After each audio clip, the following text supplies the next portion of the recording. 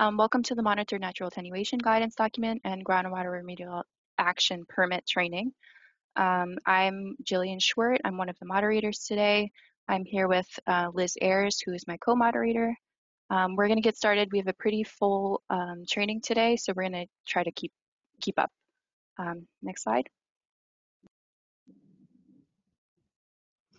This slide provides the contact information for questions regarding the Monitor Natural Attenuation Guidance Document, as well as the Groundwater Remedial Action Permit Guidance Document. Next slide, please. Continuing education credits today, the SRP Licensing Board has approved 2.5 technical and 1 regulatory CEC for this training class. As a reminder, you must stay logged into the entire session and answer 3 out of the 4 poll questions. Next slide, please. CEC process. Since the SRPL Licensing Board has approved CECs for the course, DEP will compile a list of webinar participants eligible for CECs and provide a list to the LSRPA. LSRPA will email eligible participants a link to a webpage with certificate access instructions.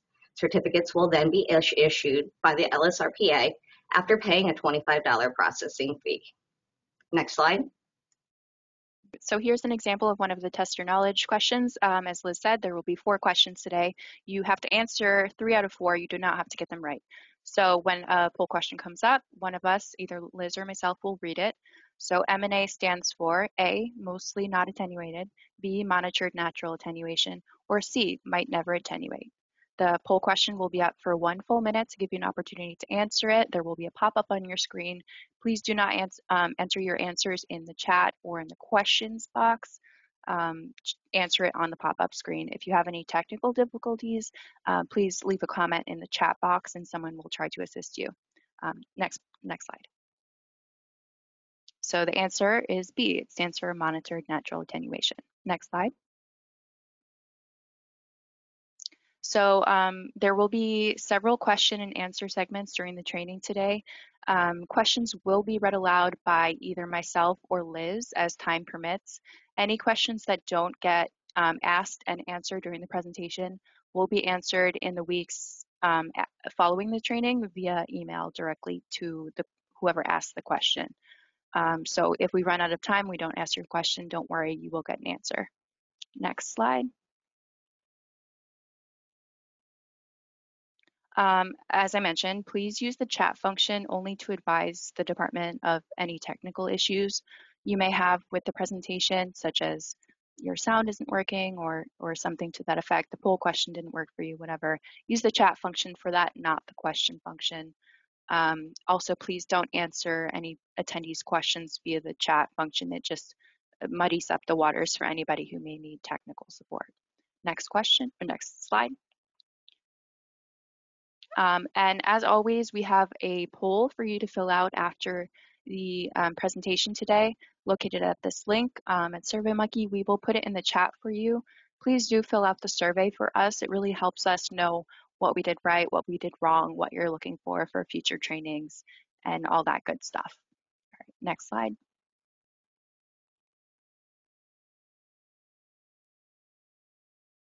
Okay, and with that, I will welcome Mark Fisher to talk about some LSRPA stuff. Mark, if you're here. I'm here. Wonderful. Good morning, everybody. Just a few quick announcements relative to the LSRPA. First, want to welcome everybody to this training session. We at the LSRPA have a long-standing tradition of partnering with the department to do these training sessions, particularly when guidance documents come out and for some other special topics. So this is sort of a continuation of that collaborative relationship we have with the DEP. Next slide, please. All the great things that the association gets to do for our membership, in part, is the result of our funding from our sponsors. We have several tiers of sponsors. The ones on the screen are our top tier, our diamond partners. Take a look and enjoy. Next slide, please. Second tier, we have gold partners, quite a few of those. Probably recognize a lot of these. friends and colleagues. Next slide. And lastly, our silver partners. Next slide, please. A couple other announcements with regard to LSRPA courses and events. We have an Aspiring Professional series. That's an ongoing series that our Aspiring Professionals Committee put on throughout the year.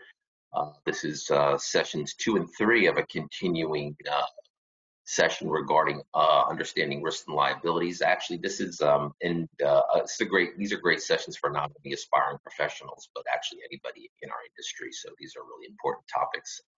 And you'll actually find, even though there are some of these sessions are billed through the Aspiring Professional series, they're actually, like I said, great topics for everybody at any level of experience. So next slide, please.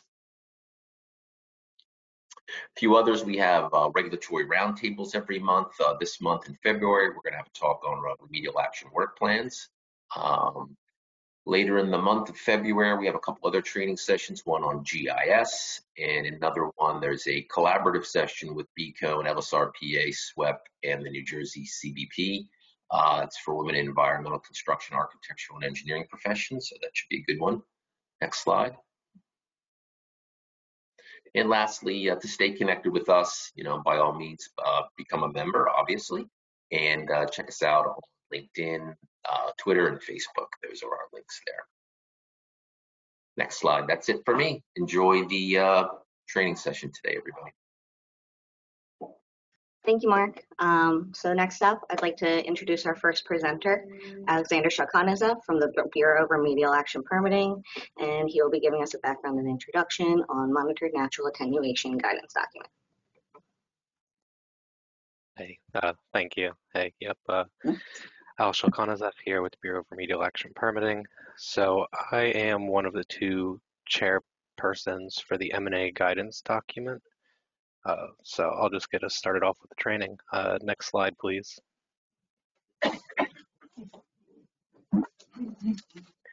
So the MNA Stakeholder Committee was formed in 2010 with the purpose to provide detailed technical information on the use of MNA as a remedial action for sites with contaminated groundwater in the state of New Jersey. The MNA Guidance Stakeholder Committee reconvened in 2020 to update the document since it hadn't been updated since 2012. Next slide, please. So here's a full list of all the stakeholder committee members that were involved with the updates to the MNA guidance document. So I'm not going to list them all out, but I would like to thank them as they all put in a lot of time and effort to get this guidance document updated. One second. Right, next slide, please.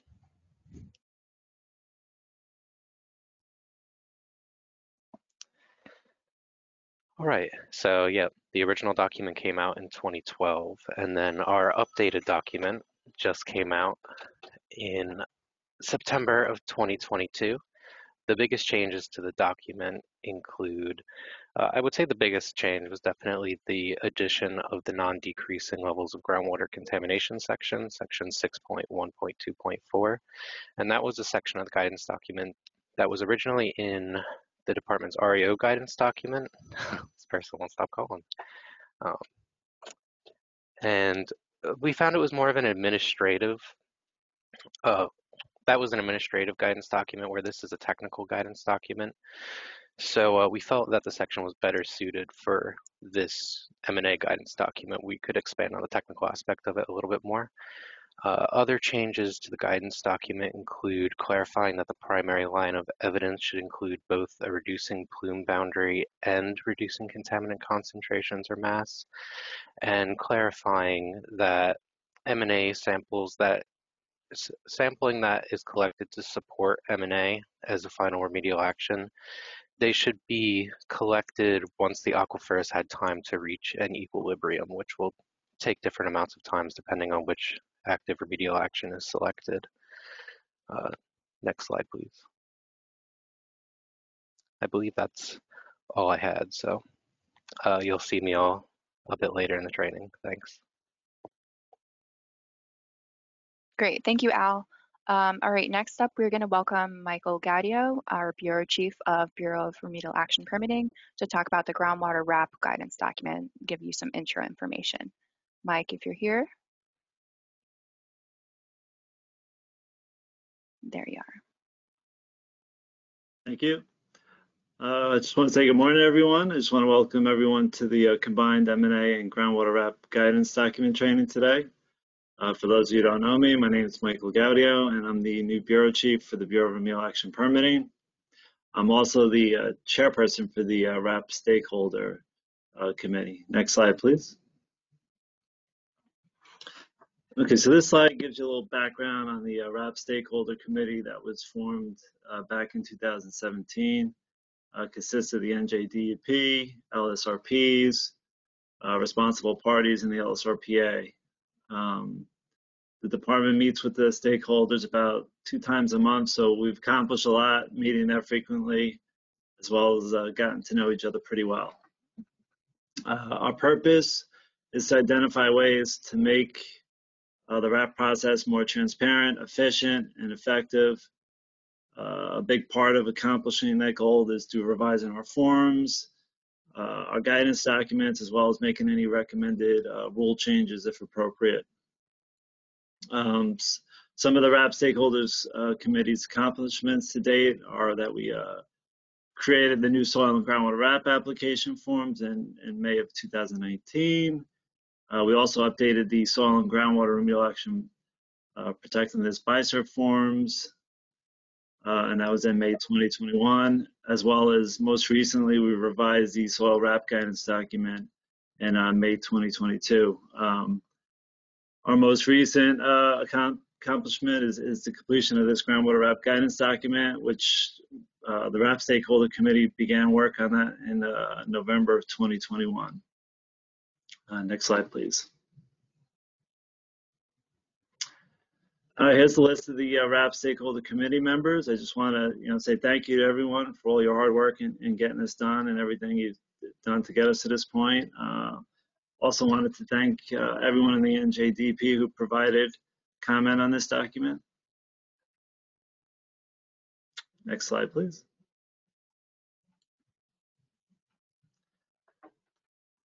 Okay, so here's some background on the groundwater RAP guidance document. As you can see, this guidance document was last updated about 5 years ago. We've updated the guidance document to clearly indicate when a groundwater RAP application should be submitted and by whom. It's designed to assist the user in navigating the various steps in the groundwater RAP process. And most importantly, we made sure that this guidance document addresses the common administrative and technical deficiencies that permit reviewers have when they're reviewing a groundwater RAP application. And also that we updated the format of the guidance document to conform with other NJDEP guidance documents. And as you'll see on the next slide, there's new sections and appendices, and some of the existing sections were updated and expanded. Next slide, please.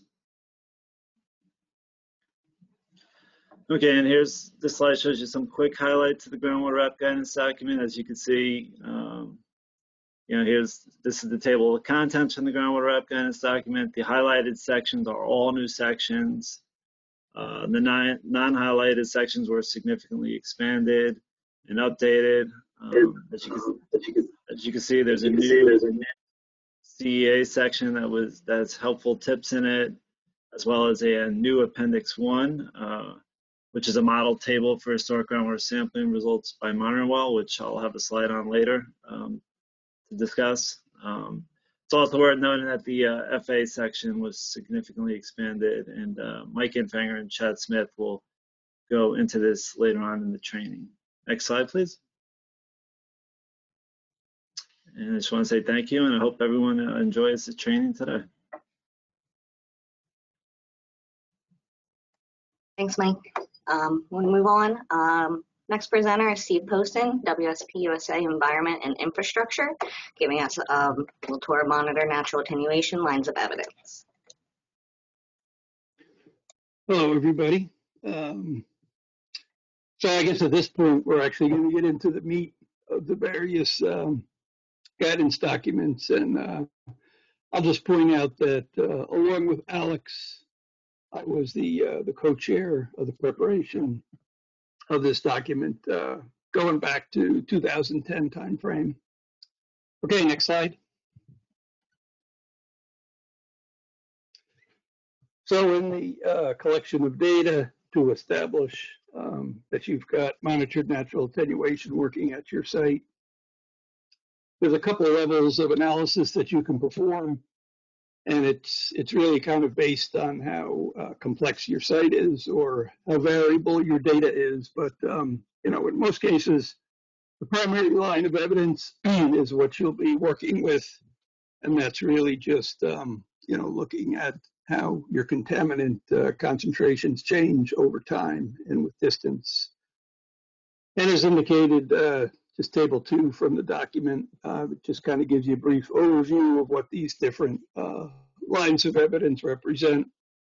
And as I said, you don't really need to get into the secondary or tertiary lines of evidence unless you've got, you know, kind of complex or variable situations at your site.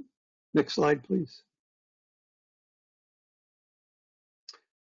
So for the primary line of evidence, there's a couple of things that you want to establish. And the first is that your plume, the dimensions of your plume, are either stable or shrinking. So clearly, you don't want an expanding plume, which would be an indication that, you know, the natural processes in the ground aren't able to, you know, reduce the or destroy your contaminants. So one of the two things that you need to do is establish that, you know, the geographic extent of your plume is either shrinking or it's stable.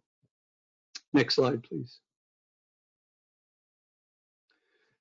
And then there's quite a few options that you can look at to, you know, determine or document the trends in contaminant concentration or mass. And usually, you know, use graphical or spatial analysis, and we're going to go into some examples of these. But, you know, there's also, even at this level, there's more sophisticated lines of evidence that you can establish, and there's a whole range of statistical analyses you can apply to your data. We're not going to get into those, but there's an appendix in the guidance document that covers most of the common ways of doing that. Next, mass flux and mass discharge. You know, relatively new approach where you have multiple sampling depths across transects in your plume. And really, you don't need this unless you've got a site, maybe with multiple lenses or layers with contaminants in them that you need to monitor, or, you know, maybe you're at the property boundary, the down gradient edge of your site maybe bounds up against, you know, 16 lanes of the turnpike, so you've got no good way of getting further down gradient data, so you need to collect, you know, much more at that location. So again, not going to get into mass flux and mass discharge really here, but there is an appendix that goes into that. So in terms of graphical analysis, you've got the basic plots of concentration versus time. And, you know, of course, what you want to see is there's a decrease over time. You can also plot concentration with distance, with down gradient monitoring wells. And you can use these data to define degradation rate constants, you know, which are important, not only from like a CEA perspective, but also from your permitting perspective in terms of estimating the time frame to achieve groundwater quality standards. And if you're going to do that kind of stuff, I've got a red asterisk there. There's a couple of really basic documents that you should read. Not that the concept of determining things is that difficult, but there's always issues with units and how you present data. And super important to look at those two references to make sure you've got that laid out right. And we've got a couple analyses of spatial analysis as well, which look at situations that really verify that you've got biodegradation occurring at your site, and also a method to look at your entire plume and all of the concentration data you have, so that you can look at a mass of the entire contaminant plume instead of just relying on what's happening at individual monitoring wells. Next slide, please. So these are some graphs from the guidance document. And again, on the left is just the pretty classic concentration versus time. At individual monitoring wells that are showing that you've got a decrease over time, which is what you need to show. And then the graph on the right just provides a little more information. So it's, individual monitoring wells, but how their concentrations change both with time and with distance. And again, what you want to be seeing is lines that decrease over time. Next slide, please.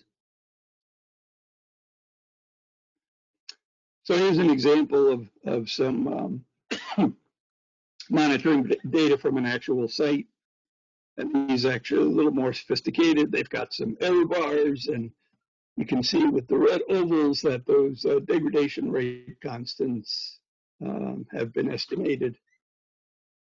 One thing I point out is that well on the top left, that MW11D is a location where an offsite source was documented, so that's why you see that kind of crazy pattern up there. But in terms of the other wells on site, they're pretty stable or pretty clearly show a decreasing trend.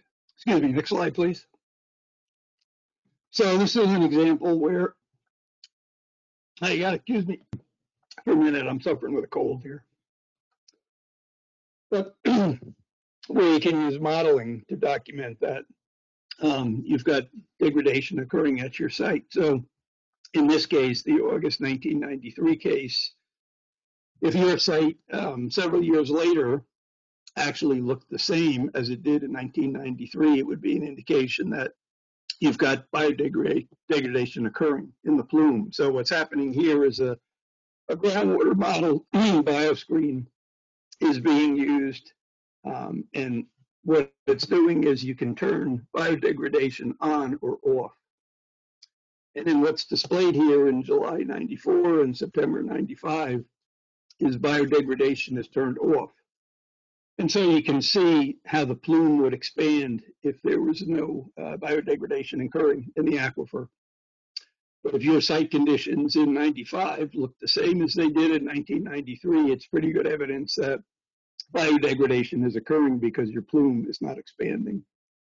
And if you're going to do this kind of modeling, you need to collect a little more information, during your site investigation phase, which includes things like, in addition to hydraulic conductivity and hydraulic gradient, which is stuff that you're going to generate site-specific information for regardless, but you also need to look at things like porosity and organic carbon content, because these are the things or inputs that you need to put into the model, to make sure that it will accurately reflect your site conditions.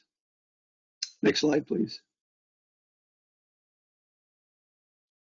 And this is an example of the kind of the whole plume mass analysis. So on the left, you see the typical contour map of concentrations.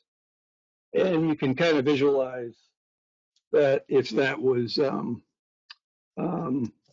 converted into a volume, right? So like topography, you'd have this actual mass or volume of area that represents the concentrations. And by, multiplying that mass or that concentration distribution by the geographic area of the plume, and then multiplying it by the aquifer thickness and porosity, et cetera, you can convert that concentration data into a mass. And so In this case here, in the first quarter of 2017, there's a mass of something like 0.8 kilograms. Next slide, please. In 2020, same kind of analysis, and the mass of the entire plume has been reduced to something like 0.5 kilograms. So again, just a way to use all of the data that you're collecting. In some cases, you can have concentrations bouncing up and down at individual monitoring wells, but if you integrate all of the data, you can get a better picture of what's happening across the entire plume. Next slide, please. All right, Steve, I'll jump in here and interrupt. This is our first test your knowledge question. Like we said before, there will be 4 questions throughout the training. This is the first one, and you have to answer 3 out of 4. So the question reads, spatial analysis is a primary line of evidence. A, true, or B, false. You will see the options to answer pop up on your screen now. This will be up for a minute. While you're answering that, I'll just provide a couple of reminders. Please do fill out our survey after the training to let us know how we did, let us know what was good, what was bad, what you would have us do next time. That would be really helpful. Also, in order to get CECs today, you do have to remain logged in for the entire training. We do have a fully booked up training today, so please stay logged in. It's possible if you left, you might not be able to get back in. And just some things to look out for in the future. The Field Sampling Procedures Manual, chapters 5 through 9. We will probably have a training for that maybe in July or August. And besides that, we will have our Rutgers case study training in June. We're putting that training on twice, June 7th and 8th, and then June 14th and 15th. So if that interests you or if you need that, please do register. All right, so time's up, and the answer is, next slide, true. Okay, Steve, back to you. Okay, thanks. All right, so the secondary line of evidence relates to looking at geochemical indicators that you would sample from your monitoring wells. And this slide here just gives you an overview of the kinds of biological degradation processes that will occur, and the kind of processes and pathways vary a little bit in terms of whether you're looking at things like chlorinated solvents or fuels. But regardless, there's a range of indicators that can be measured that would support the evidence of biodegradation in the ground. At the bottom right there, I've got a link to a page that you probably haven't heard of, but it's a site that's overseen by a series of universities that are heavily into research related to the environmental sciences, and they provide really good overview of just about every topic that we're involved with, not only in site remediation, but many aspects of the environmental sciences, and I'd encourage you to check it out when you get a chance. Next slide. So this is kind of a classic subsurface representation of what happens in a fuel spill. And as you can see, there's all kinds of processes that would develop in terms of in situ biodegradation. So at the leading edge of the plume, you would have aerobic respiration. So what's happening there is, microorganisms are depleting oxygen as they chew up the fuel chemicals. And as oxygen gets depleted, different strains of bacteria start getting into different degradation processes. So there's denitrification, where nitrate is reduced to nitrate. You've got manganese and iron reduction, where ferric iron, as an example, is reduced to ferrous iron. Sulfate reduction, sulfate reduced to sulfite, and methanogenesis, which generates a byproduct of methane. And so all of these processes have indicators that can be measured. Next slide. And this is a helpful table that's contained in the guidance document, which basically describes those, terminal electron acceptors, which parameters you look for to document these processes, and what's happening in those processes. And what I did is I highlighted in yellow, those are field measured parameters and tend to be the easiest and most direct indicators of, what's happening in the ground in terms of degradation. Methane is also very good indicator. It's got a red arrow because in that case you actually have to send the sample to the lab. But these are the kind of things you want to measure and establish to build the case of biodegradation or natural attenuation processes occurring in the subsurface. Next slide, please. So tertiary, excuse me for a second, tertiary lines of evidence, there's a range of tools that can be applied. In this case here, we're looking at microbiological tools. So instead of indicators, which geochemistry would play a role there, we're actually looking at quantifying the bacterial populations. And so there's various companies that perform this kind of analysis and document, which kinds of bacteria you have in the ground. And it's not only bacteria, but it's the functional genes within the bacteria that perform certain functions. So, for example, the reduction of vinyl chloride to ethene.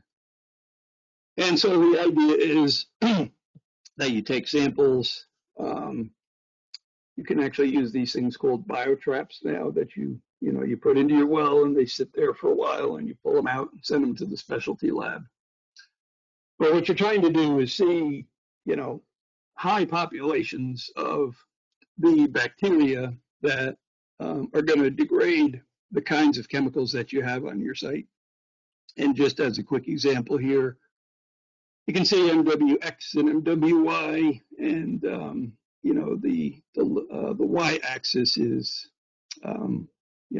concentration, magnitude. So the higher the population of the specific bacteria you have in your well or at your site, the better you're going to have a chance for the microbial degradation. So this is important stuff. Again, not looking at indicators as you would with the secondary line of evidence, but the actual populations of microorganisms that are going to degrade your contaminants. Next slide. So a second approach is to use compound-specific isotope analysis. And I guess in order to, remotely comprehend what a graph of the data might look like, you have to step through a little bit just what all this stuff means. So this slide is like a basic introduction into, what CSIA is all about. So you're looking at different isotopes of elements. We're not looking at radioactive isotopes. We're looking at different stable isotopes. Next slide, please. And, the isotopes have their own, specific way of being presented in terms of concentration. So the isotopes, their quantity is extremely tiny, in the molecule compared to the standard concentration of the normal or common isotope. And so, a different way of expressing the data has been developed, which basically is comparing what you have to, kind of a international standard, and then basically looking at a ratio between what's in your result and the standard. And it just basically makes the numbers a little more meaningful than, dealing with values 10 to the minus 20th or something. And in this case here, we're looking at, if you had a kind of a virgin sample of PCE in a drum from, a factory manufacturer, and you were to analyze the carbon-13 ratio, what you would find is your concentration would be what's called minus 29 per mil, so 2.9% lower than what you would find in the international standard. Next slide, please. And so what happens in the field is that pretty much the only process that can change that signature, so for example minus 29 of the carbon-13 ratio in PCE, the only thing that can change that number in the real world is degradation or fractionation from biodegradation. So that ratio isn't affected by dilution, diffusion, or volatilization, and so it's an excellent indicator of biodegradation if that value becomes what they call enriched. So if the number becomes less negative, it's an indicator that biodegradation is occurring. And the slide kind of explains what's happening. The bacteria find it easier to pull the lighter isotope out of the molecule as they're chewing it up. And so the parent product, PCE, becomes enriched in the heavier isotope. And so that ratio becomes less negative. And, the CSIA is really pretty definitive in terms of establishing the presence of biodegradation. It's also pretty definitive in differentiating various sources of the same, chemical. It should be noted that there are some remediation processes that actually can change the isotope ratio just because of the violent oxidation nature of the process. And so, if you're going to use ISCO in a source area and you're also using, the isotope analysis both on-site and down gradient to establish some criteria, you really need to take baseline data before you implement your remedy. Next slide, please. So here's a graph that kind of indicates this process. So we're looking at the section of the graph that's highlighted in the dashed blue line, got a red arrow pointing to it. And the idea here is that the source area is over on the left as well. MW12A, the scale, the x-axis is this carbon isotope ratio, and it's getting enriched as it moves to the right, so less negative. And the various wells along the biodegradation enrichment line there, those are wells that are progressively further off-site. And so what's happening here is you can see that with distance, not only is the concentration being reduced, but the carbon isotope ratio is being enriched. And that's a clear sign of degradation occurring in the subsurface. Next slide, please. So I'm just briefly going to talk about the new section that was added to the guidance. And the idea here is that at many sites, especially older sites or sites with chlorinated solvents, extensive remediation is done. But what's happened is that contaminants have kind of diffused into lower permeability units at the site. And while all of the high permeability units have been cleaned through remediation, over time you get this very slow back diffusion of contaminants from these lower permeability units, into the higher permeability units. I mean, that's just one example of how this process can occur. But basically, you perform the remediation, there's significant decrease in concentrations. Contaminants continue to decrease slowly over time, and then they kind of reach a an asymptotic level. And in many cases, that level is, above the groundwater quality standard. And as Alex mentioned, there was a policy probably about 10 years ago in an early version of the RAO guidance that indicated that, well, under these conditions, it's still acceptable to move to MNA as long as, certain conditions are met. Next slide, please. And so these are the conditions that need to be met. I mean, they're kind of the same conditions that you would have to meet anyway for any kind of MNA approach. But, you have to make sure that no receptors are threatened by the contaminant concentrations that remain in the ground. Next slide, please. And I think one of the, good jobs that the committee did in looking at this older guidance was that, early on, it really was pretty convoluted.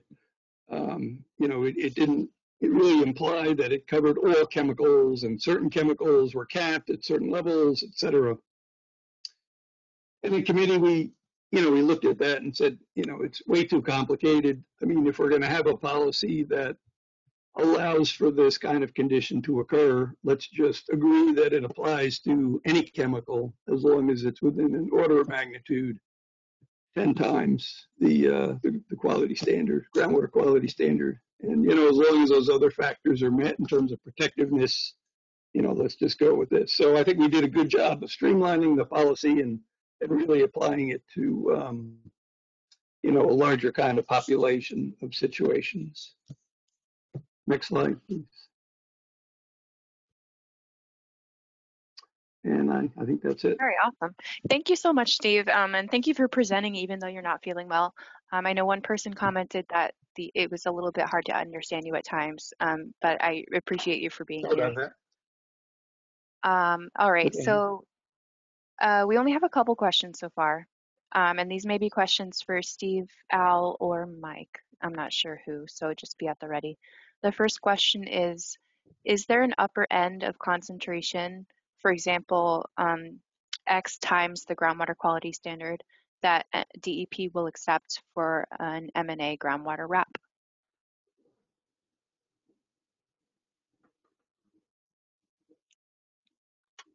I don't know who that question is for, maybe Al? Sure, I can take it.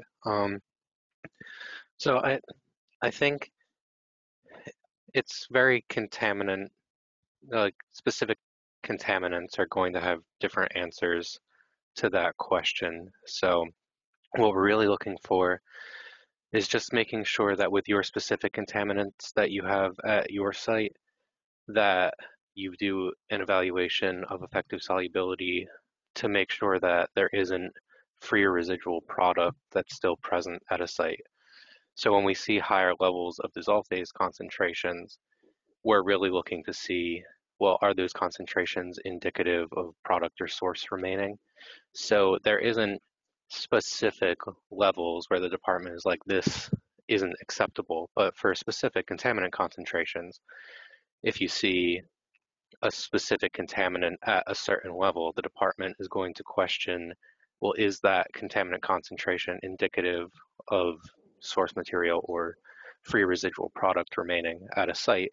And we're going to expect that an LSRP gives us technical justification that the levels left proposed to be treated with MNA are not indicative of free residual product remaining.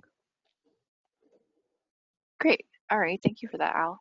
The next question I have is, if I meet the non-decreasing level for MNA, is the use of indefinite CEA allowed? In general, we don't really want to see indeterminate CEA proposals for volatile organic compounds.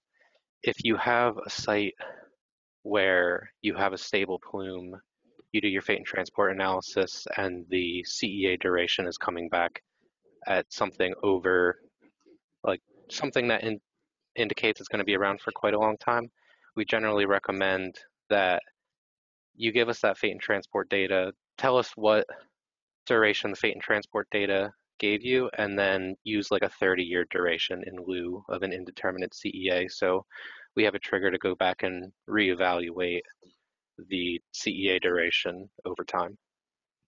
Great. Okay. We only have about 4 more minutes before we have to move on, so I see a couple more. What is considered a reasonable time frame for MNA, which you may have just answered, Al. But... Yeah, generally we're expecting less than 30 years. It's all based on the half-life of the contaminant at your site. So you should be calculating a site-specific half-life for your contaminants of concern, and then using fate and transport data, making sure that the CEA duration you calculate with that site-specific half-life is within literature values. So if you get a site-specific half-life for benzene, let's say that's 10 years, well, that's pretty far outside literature values, and there may be something else going on at your site, and you should at least be justifying in the RAR why you're getting such a high site-specific half-life, which would result in a longer CEA duration. Mm-hmm. Great. The next one, for non-decreasing levels of groundwater, does the CEA sampling and reporting continue indefinitely? Can you repeat that one more time? I'm sorry. Sure. For non-decreasing levels of groundwater, does the CEA sampling and reporting have to continue indefinitely? I mean, you're going to have like a stable trend and it's going to be a longer CEA duration than other sites, we don't expect it to be there indefinitely. So I wouldn't say there's indefinite sampling, but I will say, I think others may touch on this like at the Q&A portions later in this training, but with the well, it's kind of like what you already said. Yeah, what you already said, Alex. I mean, if you've got that situation, you're establishing a 30-year time frame, and then it's going to be evaluated then over time, at the very least at those increments, right? Yeah, I think what they're getting at is if it's stable and you've sampled a lot, can I stop sampling at a certain point? And no, we're going to expect there to be more data collected over time. And what I was going to say, I kind of blanked for a minute, was the recommended sampling schedule in the MNA guidance document that like tiers down from annual to biennial to every 4 to 8 years, depending on your specific contaminant at your site. We're going to actually probably want more frequent sampling for some of these sites, because if there is a stable plume, it's kind of outside the normal MNA boundaries, so we want to make sure that we have additional data over time to make sure that it remains stable and there doesn't eventually become an increasing trend at some point. Mm-hmm. Okay, great. I'm going to read one more question because I think it's a good one, and then we'll move on. So can MNA be applied in the Pinelands where the applicable standards are the PQL and not the groundwater quality standards? I don't see why not, but that it would definitely be a site-specific scenario, and it would be something that would have to be talked about and justified in the RAR, because really I think we had regular groundwater conditions like 2A in mind when we were coming up with that section of the guidance document, but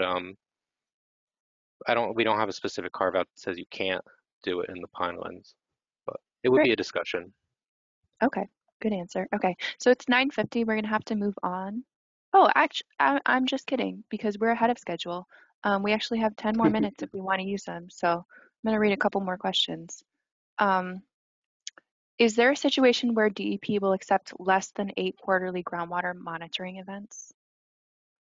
For MNA, yeah, I mean, it's going to be a deviation from the guidance document, so there's going to that deviation should be talked about in your RAR. You should be providing technical justification of multiple lines of evidence to support that you don't need the 8 rounds that are recommended, but in general, DEP is always going to recommend that 8 rounds be collected after an aquifer reaches equilibrium. Okay. Next question. I mean, Oh, sorry, go ahead, Steve. an example would be, you've got this, kind of precipitous drop in your concentrations within, a year. You've almost achieved groundwater quality standards, after a year. Well, you may just exit the need to even go for a permit, or again, that's just an example. You have such an effective response for monitored natural attenuation that it's clear within 4 monitoring periods that you're well on the way to achieving your objective. Yeah, and I'll just add, that's definitely the case when you have an aquifer that's reached equilibrium. So if you have, let's say you do a remedial action that doesn't really impact the groundwater chemistry, like you're doing an excavation at a site, and then you take 6 rounds of data and everything, it almost gets the standard. It immediately goes from, benzene in the thousands and thousands down to single digits within 6 rounds. Clearly, you've removed the source. We're not going to question that. But if you get a site where you do injections and it's been 4 rounds and the contaminants drop drastically, we are going to expect you to go out and collect additional rounds to make sure that there's not rebound associated with that injection. So just make sure to take into account what type of remedial method you're using at your site. Great. Okay, the next question, I don't know if this is a response to something else you said, because it's not really a full question, but what about a CEA for metals which do not degrade? Oh, yeah, so I mentioned earlier with indeterminate CEAs, we don't want to see indeterminate CEAs for volatile organic compounds. So when you have metals, we regularly accept indeterminate CEAs for metals and sometimes for SVOCs, depending on what they are. Okay, glad you knew what that was referring to. Okay. Next question. Can you define what is defined by groundwater aquifer reaching equilibrium prior to MNA starting? So ideally what we want to see is, let's say you do an injection, we want to see pre-injection conditions based on groundwater chemistry. But we do understand that sometimes when you change the groundwater chemistry, you can kind of permanently, or for lack of a better term, permanently, you can do long-lasting effects and create like a new normal, I'd say a new equilibrium. So we just want to make sure that you look at the groundwater chemistry after your remedial action and you get back to some sort of baseline, whether that's pre-injection conditions or a new baseline that's stable over time. Great. Yeah, I mean, I think the idea is that if you're adding, chemicals whose purpose is to degrade contaminants, you want those specific chemicals really not to be evident or performing their function anymore, because what you're looking for is natural processes, not, a process that you're an active, reagent that you've added to the aquifer. So the idea is, the active agents need to be depleted so that you're only looking at natural processes. Yeah, I guess like a more specific example might be something like zero valent iron, where that can last a long time. So if you're doing 8 rounds of sampling after an injection like that, you may not be able to get MNA. You may have to do an active permit because you have an injection that is long lasting that you may re-inject over time potentially. But yeah. All right. Great. Okay. We have, I guess, 5 more minutes technically according to the agenda. We do have a couple more questions. So what about indeterminate CEAs for VOCs where groundwater controls, for example, pump and treat, are in place? Is that acceptable? That can be acceptable. A lot of active permits that my group does will have indeterminate durations. But yeah, I guess I should clarify that indeterminate duration CEAs for CEAs with volatile organic compounds, we don't like to see those for MNA cases. Okay. Okay, next question. Are there any policies surrounding the presence and persistence of TICs being the only driver for a groundwater RAP? Can you repeat that one more time? I'm sorry. Sure. Are there any policies surrounding the presence and persistence of TICs being the only driver for a groundwater RAP? There are not any specific policies on that I'm aware of. Okay. Probably read maybe one more question. So other than PEC or PCE, excuse me, can CSIA be used for other compounds that have their own isotope composition? I think that one's for Steve. Yeah, sure. Anything that has carbon in it or chloride. It was used quite a while for MTBE and TBA, same kind of thing. So yes, there's many applications for the isotopes. Great. Okay, I think we're gonna move on. So thank you, Al and Steve, for answering all those questions for us. And folks, as a reminder, if you have questions while someone is presenting, please don't wait. Type in your questions as soon as you have them. It makes it easier for us when we're doing the question segments. So our next speaker is going to be Mike Gaudio again, Bureau Chief of the Bureau of Remedial Action Permitting. He's going to be talking about groundwater RAP applications, forms and processes, and common deficiencies that they see. Mike, if you're here, take it away. Okay, thanks. Okay, I'm going to go over the groundwater RAP applications and the forms, as well as go over some of the common deficiencies we see with the groundwater RAP applications, including some tips on how to address them and where you can find that information in the groundwater RAP guidance document. Next slide, please. Okay, so here's a list of the groundwater RAP applications and forms. So hopefully everybody's familiar with these as they've been out there for a while. There were some minor updates to the RAP applications and forms that'll should be posted in the next day or two. As a result of updating the groundwater RAP guidance document, I'm going to go over some of the important updates to the applications and forms with the next couple of slides here. So next slide, please.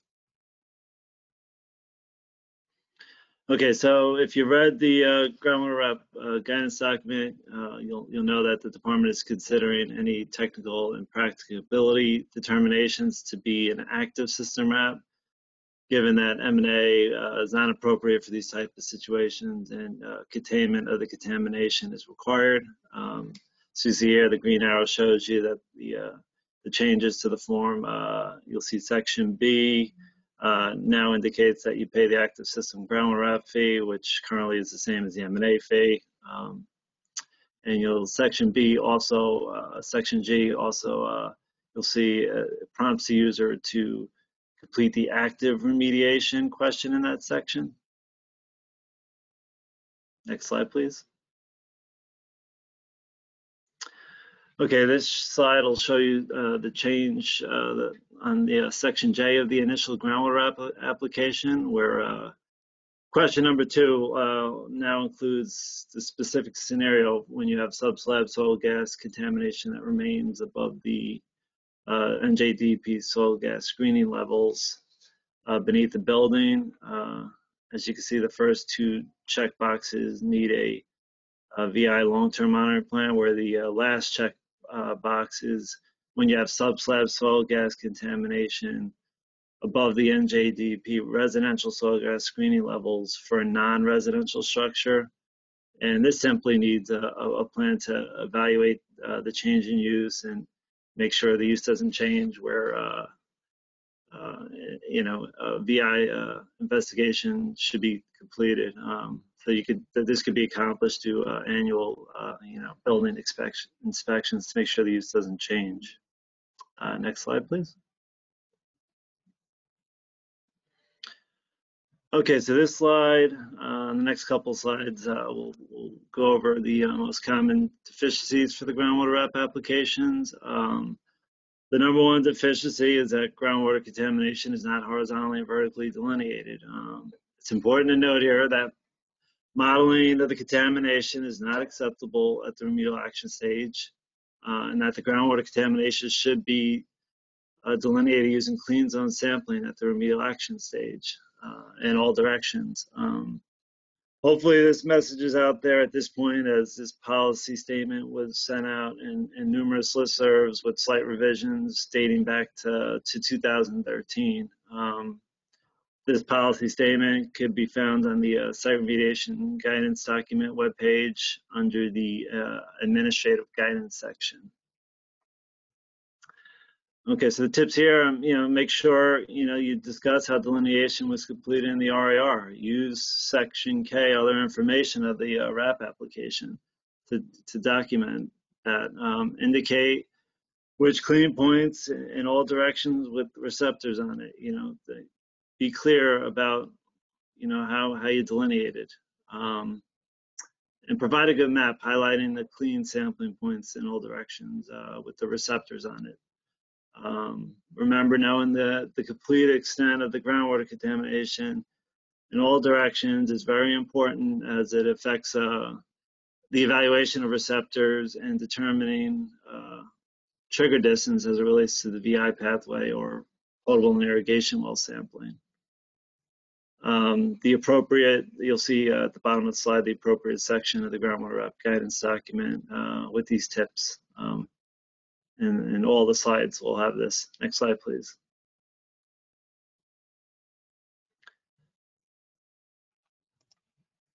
Okay, so another common deficiency is that the groundwater RAP application doesn't have, it lacks or no explanation for any of the variances from rules, and deviation for guidance documents wasn't provided. And this includes, not providing multiple lines of evidence to support professional judgment. The tip here is, simple. Make sure to provide as much explanation and discussion as necessary in the RAR. You can use Section K as well of the RAP application. And the RAR should focus on the receptors and include multiple lines of evidence as necessary to support the professional judgment, and why the groundwater remedial action is protective of public health and safety in the environment. Remember this, I tell everybody this, is the permit reviewer doesn't know the site history like you do. So the RAR should be like a book where anyone can pick it up and understand what happened at a site from start to finish. And again, the appropriate section of the groundwater RAP guidance document with these tips is referenced on this slide. Next slide, please.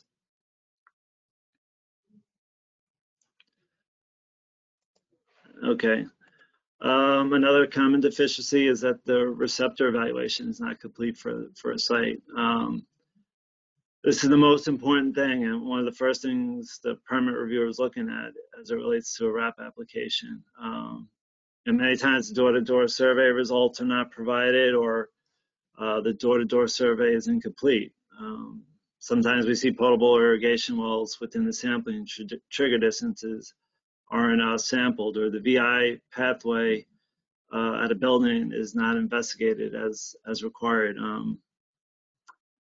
And you'll see the next couple slides, I'm going to show you this, but remember that, the VI trigger distances are applied from the edge of the groundwater contaminant plume based on linear interpolation of the groundwater data as defined by exceedances of the VI groundwater screening levels. It's not appropriate to apply the VI sampling trigger distance based solely on the location of a monitoring well itself when determining which building should be investigated. So tips here, make sure to, the RAR focuses on the evaluation of receptors. Have a good section on that, and how trigger distances were determined. Provide VI groundwater screening level ISO contour maps for the contaminants of concern based on interpolation using real data collected at the site. Remember, the further your delineation sampling points are from the source area increases the number of receptors that will need to be evaluated. And again, the appropriate section of the groundwater RAP guidance document with these tips is referenced at the bottom of this slide. Next slide, please. Okay, so this map here shows how interpolation is applied for the VI trigger distance. You'll see for vinyl chloride here, we have MW1 with 30 ppb vinyl chloride, and you'll see it's delineated in all directions with non-detect sampling results. Based on interpolation, the 15 ppb isocontour would be approximately halfway between MW1 and the clean wells, and the 1 ppb VI groundwater screening level, as you can see, would be just before you reach the clean wells. So the VI sampling trigger distance would be 100 feet from the red 1 ppb isocontour for vinyl chloride, and you can see the red boxes on this figure indicating which buildings should be investigated for the VI pathway. Next slide, please. Okay, similar to the one just before, except for this one is for benzene. As you can see, MW1 has 70 ppb benzene in it, and it's delineated in all directions again with non-detect sampling results. Based on interpolation, the 35 ppb isocontour would be halfway between 1 and the clean wells. And continue to use that concept, you see approximately where the 23 ppb VI groundwater screening level for benzene would be. And then the VI sampling trigger distance would be 30 feet from the red 23 ppb isocontour for benzene. And you'll see again the red boxes of the buildings which should be investigated for the VI pathway. Next slide, please.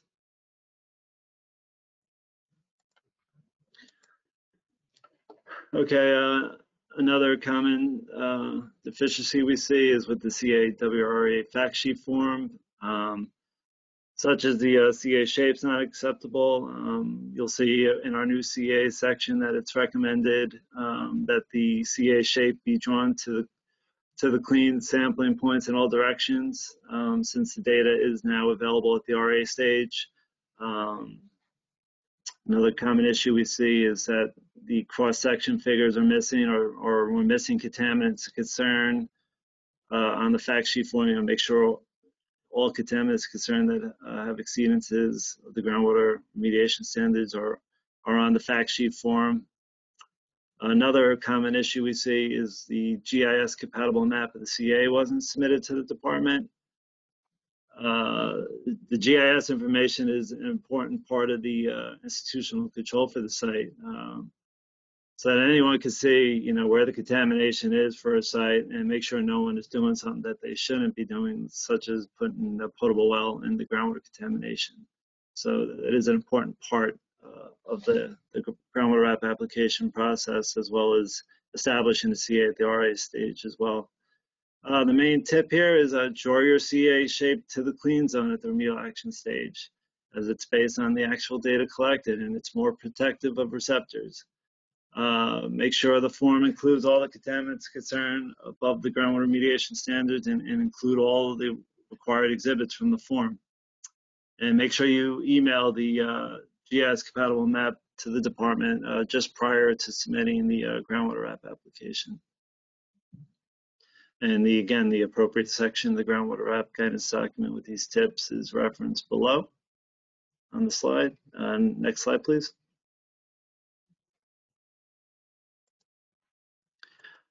All right, so this slide shows you some common deficiencies with the groundwater monitoring plan. Sometimes the groundwater monitoring plan is not even submitted, which is a problem in itself. But a lot of times we'll see that the monitoring plan is missing a sentinel well, or only 2 monitoring wells are included in the groundwater monitoring plan. We need to have at least 3 wells that account for triangulation in the groundwater monitoring plan. So groundwater flow can be determined and to ensure that the sentinel well location and the remedial action is protective. Also, it's important to note here too that if you have variable groundwater flow at your site, that you should have multiple sentinel wells for every direction of groundwater flow. Another issue we see is the sampling frequency is not adequate based on the proximity of receptors or the fate and transport modeling that's provided. So just keep receptors in mind when you're coming up with your proposed sampling frequency. Tips here, make sure, again, keep the receptors in mind when submitting the groundwater monitoring plans, support the sampling frequency and in your monitoring well selection in the RIR. Make sure the groundwater monitoring plan spreadsheet matches up with what you're proposing in the text of the RIR. Sometimes we see that those don't match. And remember, all groundwater apps are required to have a sentinel well in it to be protective of receptors. And again, the bottom of the slide has the appropriate section of the groundwater guidance document with these tips in it. Next slide, please. Okay, another common deficiency is that the VI long-term monitoring plan is missing, where we have subslab soil gas contamination remaining beneath the building. The long-term monitoring of this receptor is important as building conditions can change, and we want to make sure all building occupants remain protected. The last bullet here you'll see is just a note that if subslab soil gas contamination is greater than the residential soil gas screening levels for non-res structure, then it needs to be part of the RAP to ensure the site use does not change for that building. Tip here is a simple one. Don't forget to include your VI issues with your groundwater RAP application. Again, the appropriate section of the groundwater RAP guidance document is at the bottom of the slide. Next slide, please. Okay, we have our second of 4 test your knowledge questions here. Modeling the groundwater contamination plume boundary is acceptable during the A, RA stage, B, RI stage, or C, any stage. Give you about a minute for that. And again, just another reminder, 3 out of the 4 poll questions today have to be answered, and you must stay logged in the entire session this morning.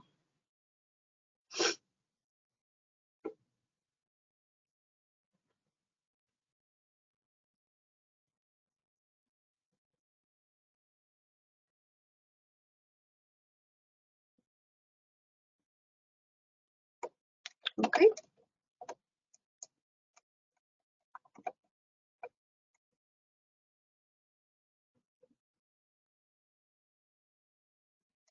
Folks, just a reminder too, I put the SurveyMonkey link in our chat.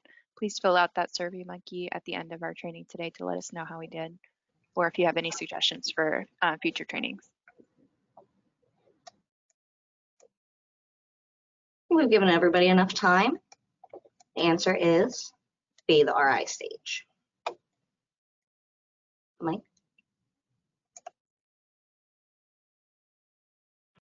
Okay, thank you. All right, so this slide here shows you the common deficiencies that we have with MNA groundwater RAP applications.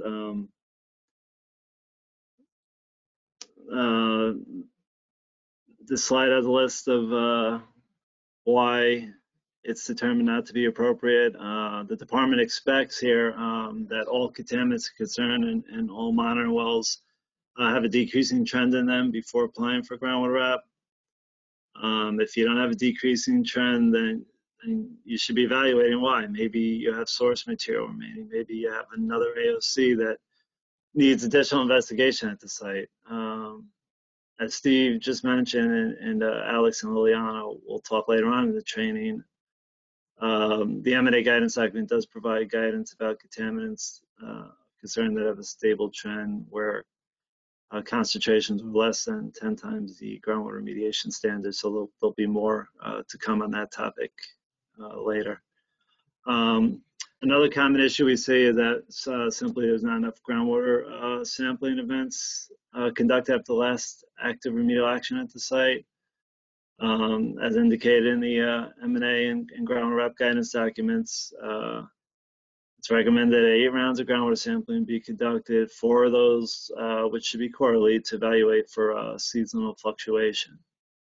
And we understand that this is guidance, and as the question was answered earlier, you know, there may be situations where less than 8 rounds may be acceptable, such as, you know, all source material excavated and only low-level contamination remains after the remedial action.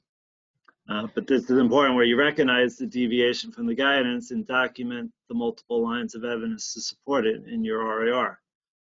And another common reason for deficiency with the M&A RAP applications is there's evidence of free and residual product remaining at the site. Maybe you have a sheen on the water table or elevated contaminant levels remaining. So again, the tip here, make sure the RAR supports why M&A is the appropriate groundwater remedial action, and make sure you conduct any post-remedial sampling to demonstrate that product no longer exists and has been removed from the site.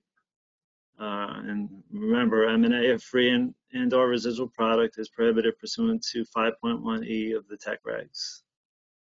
The appropriate section of the groundwater rep guidance document with these tips is referenced at the bottom of the slide. Next slide, please. Okay, so I mentioned this earlier. This slide shows Appendix 1 of the groundwater rep guidance document. It's the model table for historic groundwater sampling results by monitoring well. If you present your groundwater data in this format, it's very useful for the user as well as the permit reviewer. I mean, you'll see there's a lot of good information on here. You'll see we have the you know, overburden or bedrock under the well, so we know what type of aquifer we're dealing with. Has a sampling method on there, depth to water. Also has a comments field where you could provide. You'll see like the first half for MW1 is grayed out. You know, that could be pre remedial action, and then the whited out areas would be post. So it's, you know, it clearly differentiates when the remedial action data before the remedial action and data after the active remedial action. And it's, you know, it's a very good tool in addition to other, you know, graphs and all that to kind of get the eye test for, you know, the trends with the sampling results. So if you use this, we recommend you use this format, this type of table in this fashion, and the permit reviewer will be very happy when data is presented in this fashion. Next slide, please. Okay, so for active groundwater RAP applications, many times the deficiency is simply that the proposed remedial action is not acceptable, such as free product recovery in the form of SOx, HIT, or EFR events that do not address the entire extent of the product body. These remedial actions are considered more of a short-term remedy than a long-term remedy. So the tip here, make sure that the active groundwater remedial action addresses the entire extent of the product body when it's as applicable. Also make sure that the groundwater monitoring plan includes post-remedial sampling in it. You need to have a game plan for when the active remediation is complete. And you can contact BRAP with any questions, or you can always request a technical consultation with the Bureau of Groundwater Pollution Abatement, as well as BRAP. And you'll see there's a link provided on this slide for your reference. And again, the appropriate section of the groundwater rep guidance document with these tips is referenced on the bottom of the slide. Next slide, please. And that concludes my presentation. Thank you. Thanks, Mike. Moving right ahead, I'd like to introduce Mike Infanger of the Bureau of Remedial Action Permitting, as well as Chad Smith, PBF Holding Company, and they'll be presenting on financial assurance.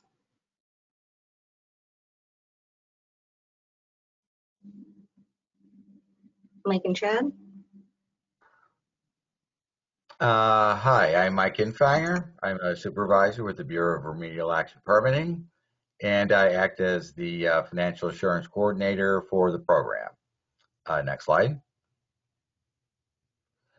Okay, financial assurance is mandated by the Site Remediation Reform Act. It established a permitting program to regulate the operation, maintenance, and inspection of engineering and institutional controls. NJSA 58:10C-19 establishes financial assurance.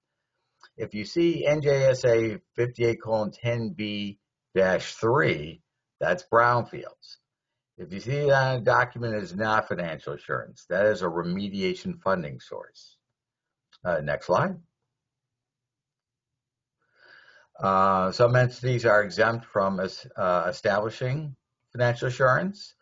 One exemption is a government entity, and that of course includes the municipalities and counties and such, but also includes quasi-governmental agencies like the Turnpike and the Parkway, and also includes public universities. We have what's known in our parlance as an innocent purchaser exemption. That's someone who was not involved in the discharge, was not the owner or operator at the time of the discharge, and who purchased the property before May of 2009. And child cares and schools are exempt, as well as residences. And the owner or operator of a small business who's performing a remediation at their property. Okay, and note you have to own or operate at the site in order to have the exemption. And all parties on the permit must have an exemption for the permit to be exempt from FA. If one party does not have an exemption, then they have the responsibility of posting the financial assurance. Next slide, please. Residential condominiums are a special case. If the permittee is a residential condominium, then an FA mechanism is not required to be secured if documentation of the annual association budget is submitted and reflects the amount dedicated to operation, maintenance, and inspection of the engineering controls. And if this is chosen as the financial assurance mechanism, I shouldn't say mechanism, as the way of satisfying financial assurance, please submit your budget and indicate the line items that contain the permit costs. Generally, the budget isn't going to say permit fees or something. It's going to say something like administrative or engineering. Please indicate which lines and the amount of that line is dedicated to the permit costs. Next slide, please.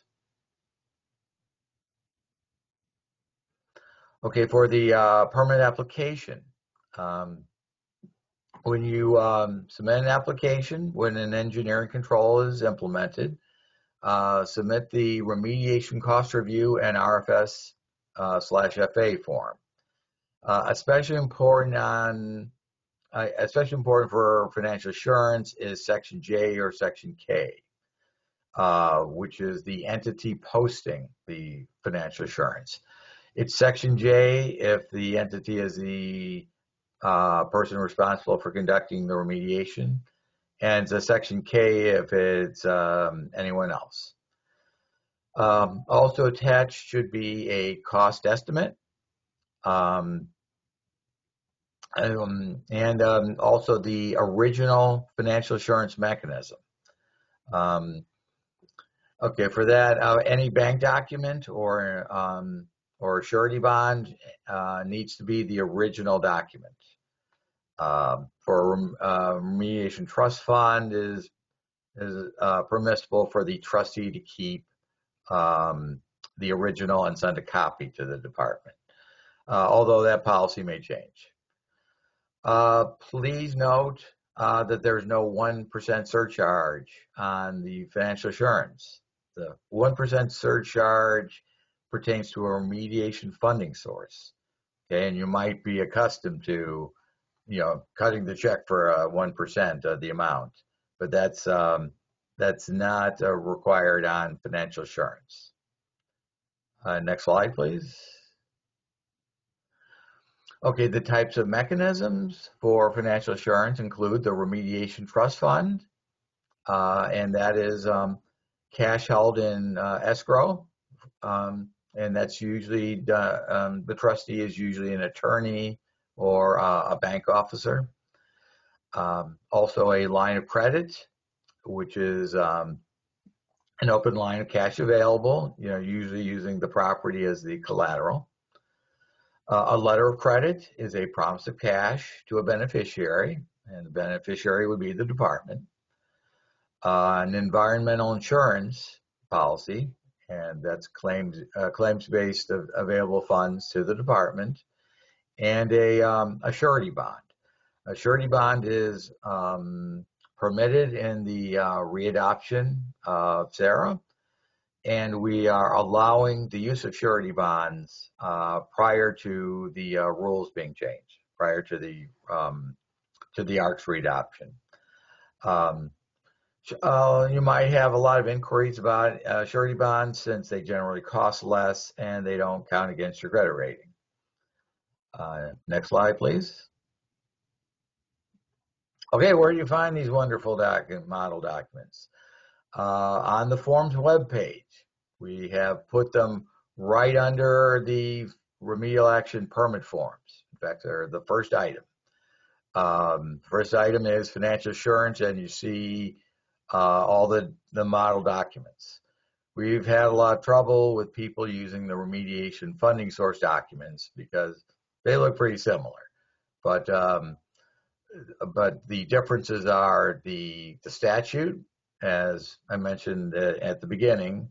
You want to reference the SARA, rather than brownfields, and of course the address. The address would be to remedial action permitting, not the remediation funding source group. Next slide, please. Okay, for environmental insurance policies, there is no model document. They're evaluated on a case-by-case basis.